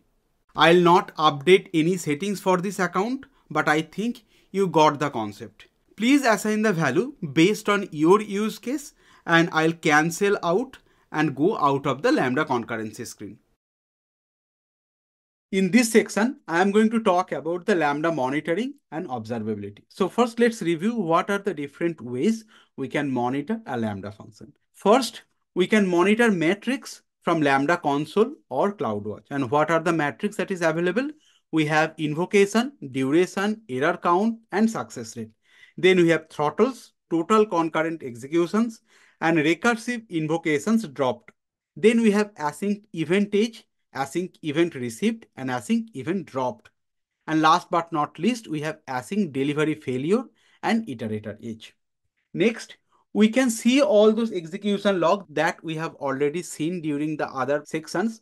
We can see those logs from CloudWatch logs. Here we can see all those Lambda logs for recent invocations. Also, we can see Lambda logs for most expensive invocations in GB second. And the third option is service map. Let's say your organization has a microservice architecture which has multiple distributed components. Now, one of the service is not performing well. It's very difficult to understand from where that error is coming. In that case, a service trace or a service map is helpful. You can use service map with the help of X-ray, and you will be able to see the Lambda traces with the help of X-ray. What you have to do, you have to enable in the Lambda configuration. Once you enable, you will see some traces like this. When you will enable X-ray in the Lambda configuration, now AWS Lambda will run the X-ray daemon for you. Also, you can use AWS X-ray in your Lambda code. AWS Lambda execution role should have correct IAM permission to access CloudWatch and X-ray. If you want to use CloudWatch and X-ray, then you should have the permission. Then what are the permission it is required? For X-ray, you should have X-ray put trace segment and X-ray put telemetry records. For CloudWatch, you should have log creator log stream, log put log event, and logs creator log group. You should have allow for all those permissions. Let's go to AWS Management Console and see that. I am in my Lambda dashboard. Now let's take any one Lambda. Maybe I'll take the Lambda version. And if I'll go to monitor section, here I have all those metrics. You can see I have invocation, duration, error count, and based on my executions, I have different graphs. So I can see all those metrics from Lambda. Also, I can go to CloudWatch and see those metrics. Now, if you want to see the execution log, you can come at the bottom of the screen. Here we have the CloudWatch log. And here you can see all those recent invocations and also most expensive invocations in GB second. You can go to CloudWatch log. There also you can see all those invocations log. Here you go. I have all those log streams. I have anomaly detection, matrix filter, everything is there. Now, one last thing. Here we have the X-ray. Since we haven't enabled, that is why the service map is not there. I can show you the configuration, how you can enable X-ray. So go to configuration. Here you have monitoring and operation tool. You can edit additional monitoring tool. And for AWS X-ray, you can active that tracing. Now, once you will do that and save, after that, any invocation, it will be tracked and it will create that service map. I'm not going to wait for this one, but if you want, you can play around and you can test that. So I'll go ahead and again deactivate X-ray for me. Next is Lambda in a VPC. In this section, we will review how to launch a Lambda function inside a VPC. Before explaining the concept, let's understand what use case required Lambda to be launched inside a VPC. We will use a 3-tier application architecture for this example. Let's assume we have an EC2 instance in a private subnet and one RDS database, maybe in a different private subnet. I can place the EC2 instance in a private subnet or in a public subnet. If RDS security group allows connection from EC2 security group, then we can establish connection from EC2 to RDS. Then how about Lambda? Can I access the RDS database from the Lambda functions we have launched so far? Although we can connect DynamoDB and Amazon S3 from Lambda, but by default, from Lambda functions we launched so far, won't be able to establish connection to Amazon RDS inside a private subnet or with any AWS services placed inside a VPC like ElastiCache internal load balancer. Then what is the solution? To connect resources inside a VPC, we must launch the Lambda function inside a VPC.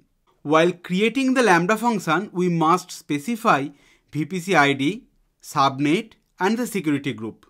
When we launch a Lambda function inside a VPC, it will place an ENI or Elastic Network Interface inside the VPC subnet we have specified.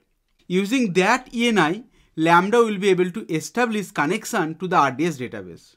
One point we must remember, Lambda function launched inside a VPC will not have internet access, even if the function is launched inside a public subnet. Now let's review how can we provide internet access to the Lambda function launched inside a VPC.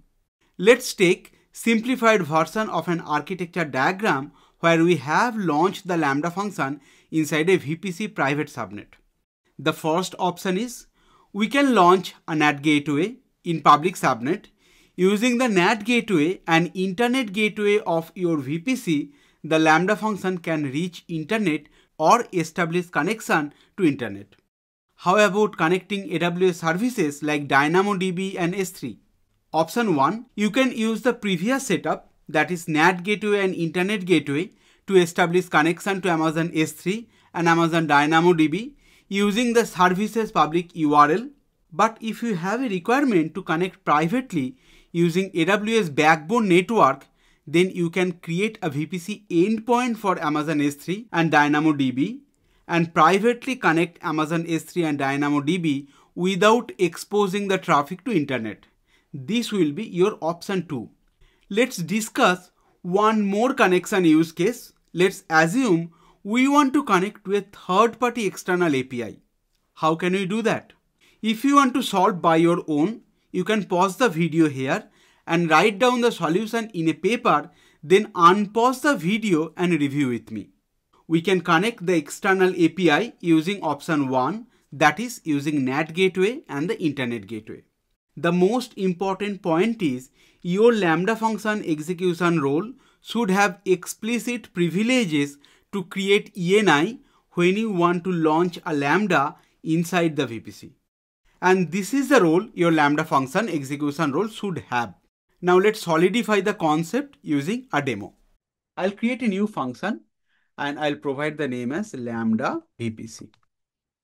I will use runtime as Python 3.12 and I'll change the default role to the role Lambda Canary demo. In the advanced settings, I can go and I can enable VPC. Then I can choose the VPC, but before that, I need to create a security group.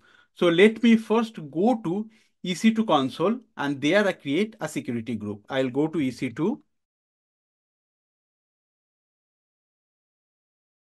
I'll go to network and security and then I'll create a security group. I'll provide a name as Lambda Edge. I'll copy the same name to description. I'll put the VPC, the default VPC, and then I'll create the security group. I'll go back to my Lambda function. I'll choose that VPC and then I'll choose the subnet. Maybe I'll select 3 subnets here and these are all public subnets for me. And then I'll choose the security group. I'll choose the Lambda security group. And then I'll create the function. So this is saying provider execution role does not have permission to create network interface on EC2. So what I'm going to do, I'm going to modify the permission. I'll go to IAM. I'll go to role and I'll choose the Lambda Canary demo role and what permissions we have. I'll add permission, attach policy, and I'll attach administration access because this is not a IAM class. I don't want to debug all those role related or privilege related access. But as I mentioned multiple times, for your implementational use case, please use principle of least privilege. So the role has been updated. I'll go to my Lambda function and I'll try to create the function again.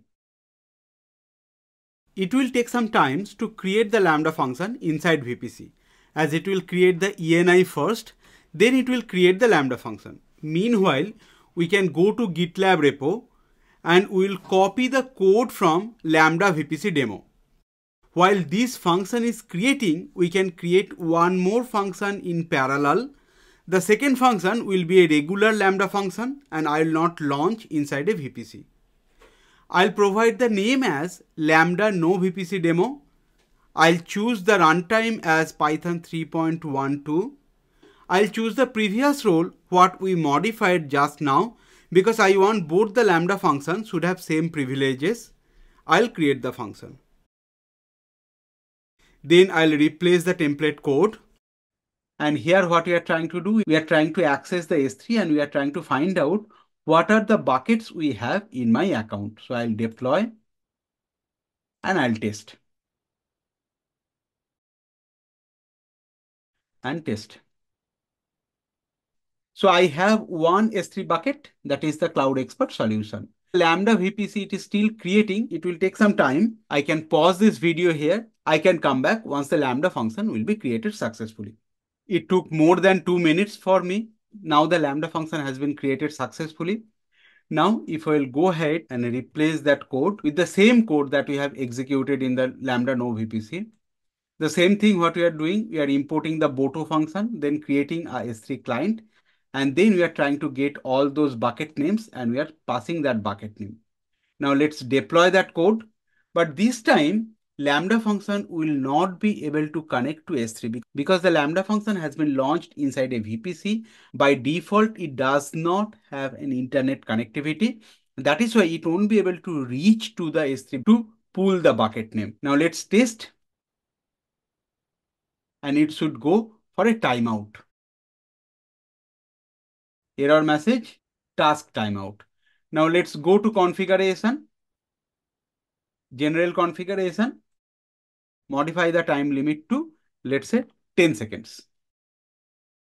For this case, if I'll test, I'm getting a response in milliseconds. But if I'll go to the Lambda VPC here, if I'll test, since the Lambda function was launched inside a VPC, it won't be able to reach, and that is what it is getting timeout exceptions. Yes, again timeout, because I haven't created a NAT gateway, I haven't modified the route tables and all. That is why this VPC is not able to access S3 bucket or DynamoDB or any internet connectivity. Next, Lambda containers. Lambda container is a very important topic, and this is the latest upgrade from AWS for Lambda.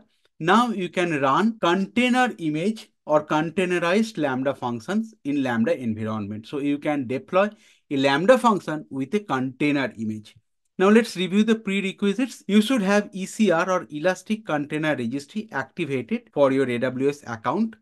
And the Docker image you are going to use, it should have a runtime interface and it should have the latest version of Python. During Lambda external dependencies, we saw that to run a Lambda function, we need Lambda function code, Lambda dependencies, Lambda configurations, and runtime. What we can do, we can pack everything in a Docker container. So when you are going to create the Docker container or the Docker file, first you can use a base image. And please remember, the base image must include a Lambda runtime interface. You have a couple of options to select the base image. The option one is AWS base image. AWS base images are preloaded with a language runtime. The second option you can take AWS OS only base image. AWS OS only base image contains an Amazon Linux distribution and runtime interface emulator for Lambda. Or the third option is you can go for a non-AWS base image. That means you can go to Docker Hub and you can take from other third-party registry such that Alpine Linux or Debian. You can use those as base image. Now on top of that base image, you have to pack those dependencies, configurations, data sets, and then application code. AWS base images are available for Node.js, TypeScript, Python, Java, Go, .NET, and Ruby. So now if you want to create Lambda container for any other languages, you can use either AWS OS only base image or non-AWS base image, and you can implement your custom runtime. Now let's try to understand the process. Let's say we have a user, then they are creating that code. They are pushing that code to AWS code commit. Once the code is there in the code commit, with the code commit event, code commit will trigger AWS code build. Now code build will create that image, or it will create the Docker image, and it will publish the Docker image to ECR. Then AWS Lambda at the time of creation, it will pull that image from ECR and it will deploy that Lambda function. You have to remember some limitations. Now maximum image size is 10 GB. and maximum runtime is 15 minutes. So if you have any Lambda container, it should execute within 15 minutes. If your container is running more than 15 minutes, then Lambda is not the runtime for you. You can go to ECS or EKS or forget. If you want to learn Docker or understand in depth how to create Docker containers, we have a dedicated 0 to Hero course on Docker available on our channel. It provides comprehensive Docker knowledge from start to finish. I will provide the YouTube URL in the video description. Now let's go to AWS Management Console and see how to deploy Lambda containers. I am back to my AWS Lambda dashboard. I am going to create a new Lambda function. To create Lambda function, we have three options. And we have discussed at the beginning of the video that if you remember, I'll cover all the three options. For Lambda container, instead of authoring from scratch, you have to select container image option. Then you can provide the function name. You don't have an option to choose the runtime. Rather, you need to select the container image URI. You can either directly paste the ECR image URI or select the image using browse image option. I don't have a ready-made container image that I can deploy, but as I mentioned, I have a course to teach you how to create Docker image.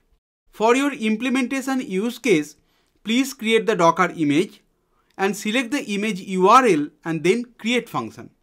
The only difference from the previous Lambda launches, here instead of selecting runtime and Lambda creating a boilerplate code, you select the container image that you want to run. I hope this explains the process. If you want me to create a step-by-step process, please drop your request as comment to this video. I'll be happy to create a separate video for this topic. Next, we are going to review Lambda at Edge. In this section, we are going to talk about Lambda at Edge and how you can use Lambda at Edge with your CloudFront distributions. Before I explain Lambda at Edge, now let's try to understand a CloudFront architecture. We have a CloudFront distribution and we have two different regions, maybe S3 bucket for the static content and ALB for the dynamic content. Behind the ALB, we have EC2 instances in auto-scaling group, and then we have one database. This session is dedicated to AWS Lambda. That is why I will not go in depth on how CloudFront works. On a high level, we use CloudFront for content delivery to global user base or content caching using AWS Edge location or even accelerated dynamic content delivery. If you want to get protection against DDoS attack, we can use CloudFront. In addition to CloudFront, if you want to implement or if you have a requirement for website security and privacy, if you want to add HTTP security header on all the origin responses without modifying the application code on your origin, or maybe you want dynamic web application at the edge, maybe you want to build powerful web application and automatically scale up and scale down with zero origin infrastructure and administrative effort. Maybe you are looking for search engine optimization, or maybe you are looking for intelligently route request across origin and data centers, or maybe you want bot mitigation at the edge, or maybe real-time image transformation based on your devices, or maybe user authentication and authorization, or maybe user prioritization. Maybe you have paid users and you have content for the paid users. You have separate content for the free users and you want to distribute that content based on the user category. Or even if you want to go for the user tracking and analysis or A/B testing, if you have any one of the use case, then you can use Lambda at Edge. And these are the special Lambdas that you are deploying at the edge locations with CloudFront. And Lambda at Edge can help you to implement all those use cases very efficiently. There is one more alternative, and this is relatively new offering from AWS. You can use CloudFront functions also for the same purpose. Now let's try to understand the difference between Lambda at Edge and CloudFront functions and what are the cases you should use or where you should use Lambda at Edge and where you can use CloudFront functions. Now this is on a high level architecture diagram. We have a client, we have a CloudFront distributions, and maybe we have a origin as application load balancer. When the viewers are requesting or when the client is requesting for any content, that is the viewer request, because viewer is requesting here. Now, if the content is available, CloudFront will send that response. If that is not available in the cache location, that CloudFront will fetch from the origin, and that becomes a origin request, because CloudFront is requesting from the origin. Then origin will process that request and it will send the origin response. Once CloudFront will receive that response, it will cache that response and then it will back the viewer response. So that is how the request works using CloudFront. Now, if you will go little deep into CloudFront, CloudFront is divided into two different components, edge locations and regional edge caches. As of today, AWS has 400 edge locations and 13 regional caches. So your viewer request first, it will hit to edge cache. If it is not there, then it will go to regional edge cache, and from there it will go to origin request. If I'll divide that into two parts, that is the viewer part versus the origin part. And now let's try to understand where you can use Lambda Edge versus where you can use CloudFront functions. CloudFront functions, these are lightweight functions that are written in JavaScript, and you can only use to modify viewer request and viewer response. That means you will deploy CloudFront functions in edge locations. Now your CloudFront functions will come here and it will only modify viewer request and viewer response. Unlike to CloudFront functions, you can use Lambda Edge to modify both viewer request, viewer response and origin request and origin response. And you will deploy Lambda Edge at regional edge caches. So Lambda Edge can be used to modify both origin request response and viewer request response. You can write both in Node.js or Python. There is no free tier. Please remember, Lambda Edge, there is no free tier unlike normal Lambda, and charges are based on the request and the duration. Once you will write AWS Lambda into one AWS region, CloudFront will automatically replicate that to other regions. Now let's go to AWS Lambda console and let's see how you can create. I'm in my AWS management console and in the Lambda dashboard. I'll first create a function. Before creating this function, let me take you to our GitLab repo and let me show you where I have all those codes and configurations. We have Lambda Edge CloudFront. Here I have three artifacts. First, the Lambda. I have two Lambda functions, and here I have used JavaScript. One, I have the viewer request, and then I have the origin response. So these two Lambda functions you have. And then if I'll go back to the original function, I have a Docker file where I have listed all those steps, how you can do. And once you will run that, it will create a Lambda container for you.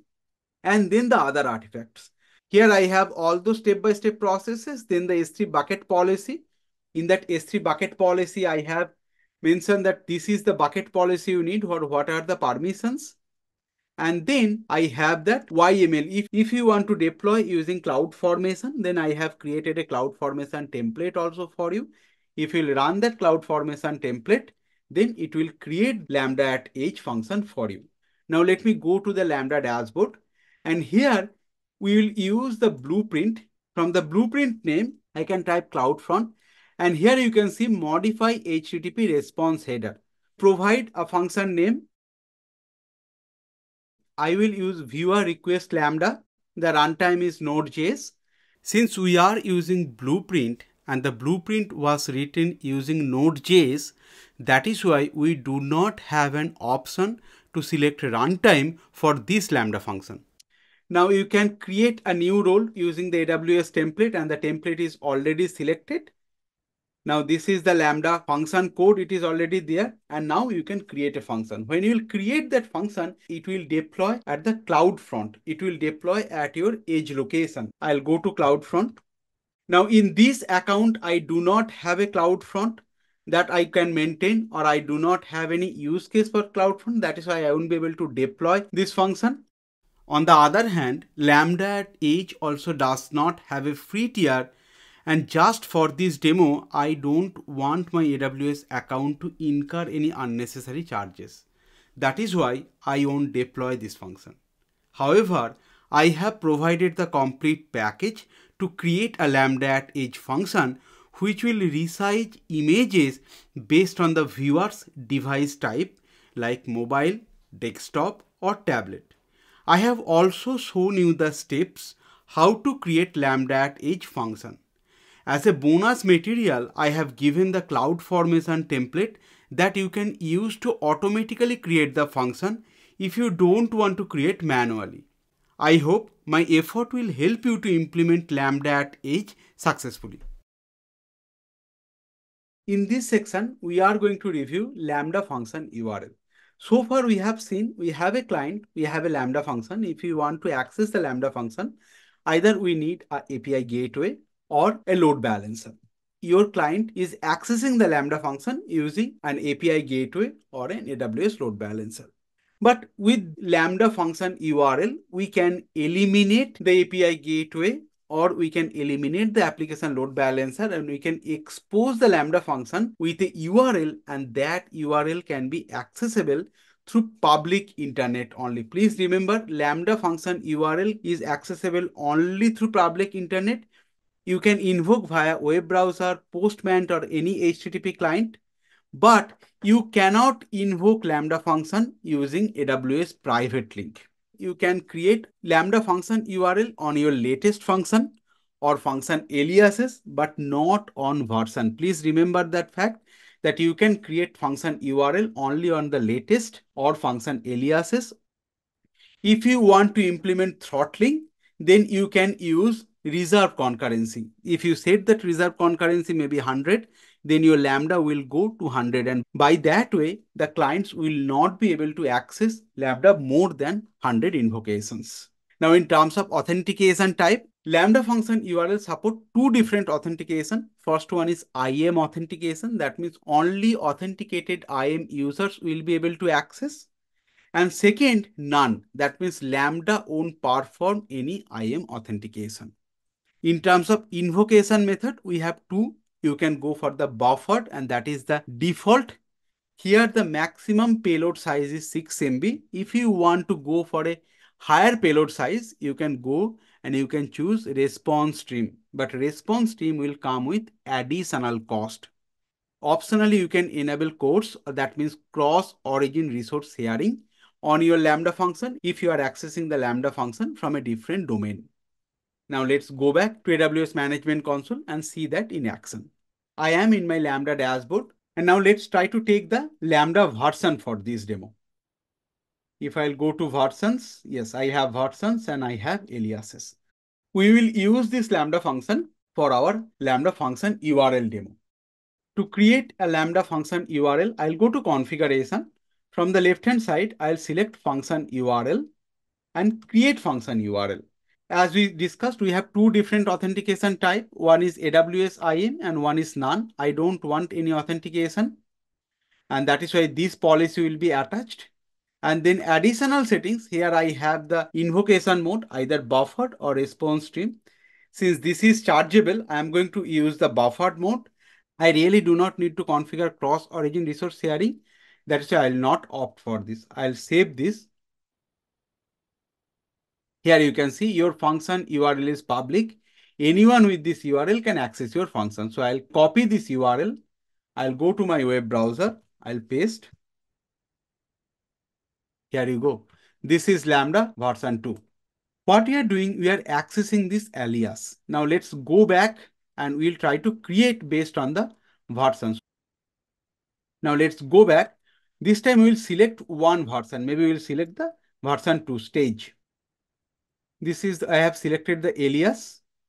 Maybe I'll go to Lambda version, and I'll select the version. You can see if I select the version and if I come to function URL, it is saying you can add a function URL only to unpublished version or to an alias. I won't be able to select a version to create function URL here. Now let's go back to my Lambda function and we can delete this function URL because I do not need it anymore. So I'll delete this Lambda function URL.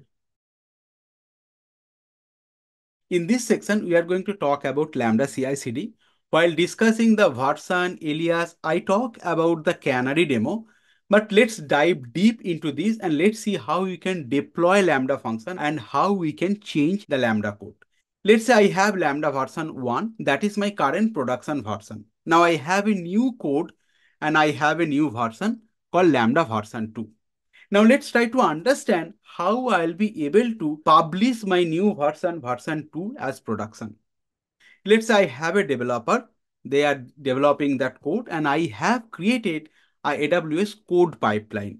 As part of that, developer will push that code to code commit once all the code is completed. And based on the push event, code commit will invoke code build.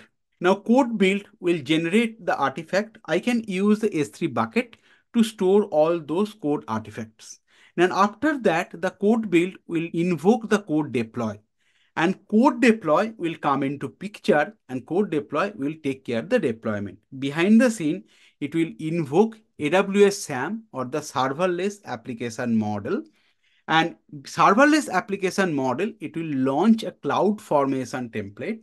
And using the cloud formation template, it will create the Lambda version v2. Now what we can do a traffic switch between the Lambda version or prod aliases that we have already seen in the demo. We have attached two versions with the prod alias and we can put that canary kind of thing. So let's say we are passing X percentage. It's a very small number, could be 5%, 10%, and rest of the traffic is going to your original function or the production.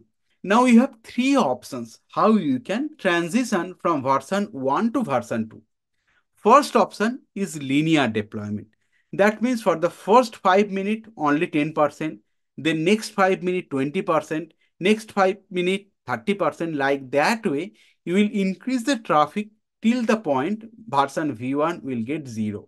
That is why it's called linear deployment. Now we can choose linear 10% every 5 minutes. That means it will start with 10% traffic to the V2 and every 5 minutes it will increment the traffic to 10% and then it will continue till the time the version V1 will get 0% or maybe linear 10% every 10 minutes. So like that way you can use linear deployment method to flip the traffic from version V1 to V2.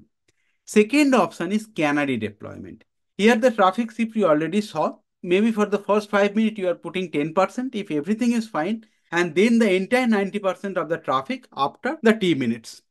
Here you have option canary 10% 5 minutes or canary 10% 15 minutes like that way. So canary 10% 5 minutes means 10% traffic will go to V2 for the first 5 minutes. If everything is okay, then the entire traffic will be shifted from V1 to V2. And there is a third option all at once. That means immediately every traffic will shift from V1 to V2 at once. So these are the way you can implement Lambda CI/CD and you can implement or you can refresh your Lambda version. In this section, we are going to talk about different Lambda limits that you should know. And we have broken into two parts. One is the deployment and execution and then the function-wise limit. To start with, Lambda deployment and execution quotas.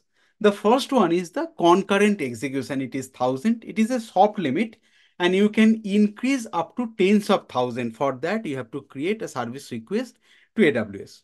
Next one is execution duration. Lambda function can be executed for 900 seconds or 15 minutes and you cannot modify this limit. Then function memory allocation. You can allocate 128 MB to 10 GB with an increment of 1 MB. Lambda layer, you can assign at max 5 layers that you have already seen. Environmental variables, you can have environmental variables up to 4 KB for all environmental variable associated with that particular function. Then deployment package size. If you have deployment package as a zipped format, you can have up to 50 MB. And if you have unzipped, then it will be 250 MB. Now, in terms of compute and storage quotas, currently Lambda support upload up to 75 GB and can be increased up to terabytes. To increase, this is a soft limit. To increase, you have to create a service request to AWS. Then Lambda at VPC, you can have 250. This is a soft limit and you can increase up to thousands. Container image size, it will be up to 16 KB. Now, temp directory storage, you can have from 512 MB to 10 GB with an increment of 1 MB. Test event, during that course, we have all those tests and we have created those test events. For one function, you can create up to 10 test events. Please remember, these Lambda quotas are as per Feb 2024. If you are reviewing this video, maybe after 6 months, some of the quotas may change. So it's best practice to review the Lambda quotas in AWS documentation. So please refer AWS documentation if you see any changes from these limits. Now we are at the end phase of today's session. Just like all other zero to hero session, we'll close today's session with Lambda best practices. To start with, you should separate Lambda handler code from the core business logic. And please remember, all the best practices we'll discuss that will be common across all Lambda runtimes. Next, you should take advantage of execution environment reuse to improve the performance of your function. That means you should initialize SDK client database connections outside the function handler and cache the static asset locally in the temp directory. Then please use environmental variable to pass operational parameter to your function. Then you can minimize your deployment package size to its runtime necessity. Please remove all other additional packages that is absolutely not required. You should avoid using recursive code in your Lambda function. This is directly coming from AWS documentation and AWS does not recommend to use recursive code in your Lambda function. Do not use non-documented or non-public APIs. Write idempotent code for your Lambda functions. For asynchronous invocation, by default Lambda retries 2 times. And also if you need to reprocess the request, it's best practice to validate for duplicate processing. Now you have to be familiar with Lambda quotas we have already discussed. And please remember that if you have any functions that is running for more than 15 minutes, then it's not a Lambda use case and it is a Lambda anti-pattern. And last but not least, monitor your usage of AWS Lambda as it's related to security best practices by using Security Hub. That was all for today. I know this session was a little lengthy one, but we covered all the Lambda topics so that you don't have to scan multiple YouTube videos to learn AWS Lambda. Also, we have included demos for the related topics, and we want you to have a solid understanding after completing this session, so you can implement your knowledge directly after watching this video. If you like our effort, please give us a thumbs up and please share this video with your friends and families. Subscribe to our channel and please click on the bell icon for more content like this. Thank you for watching.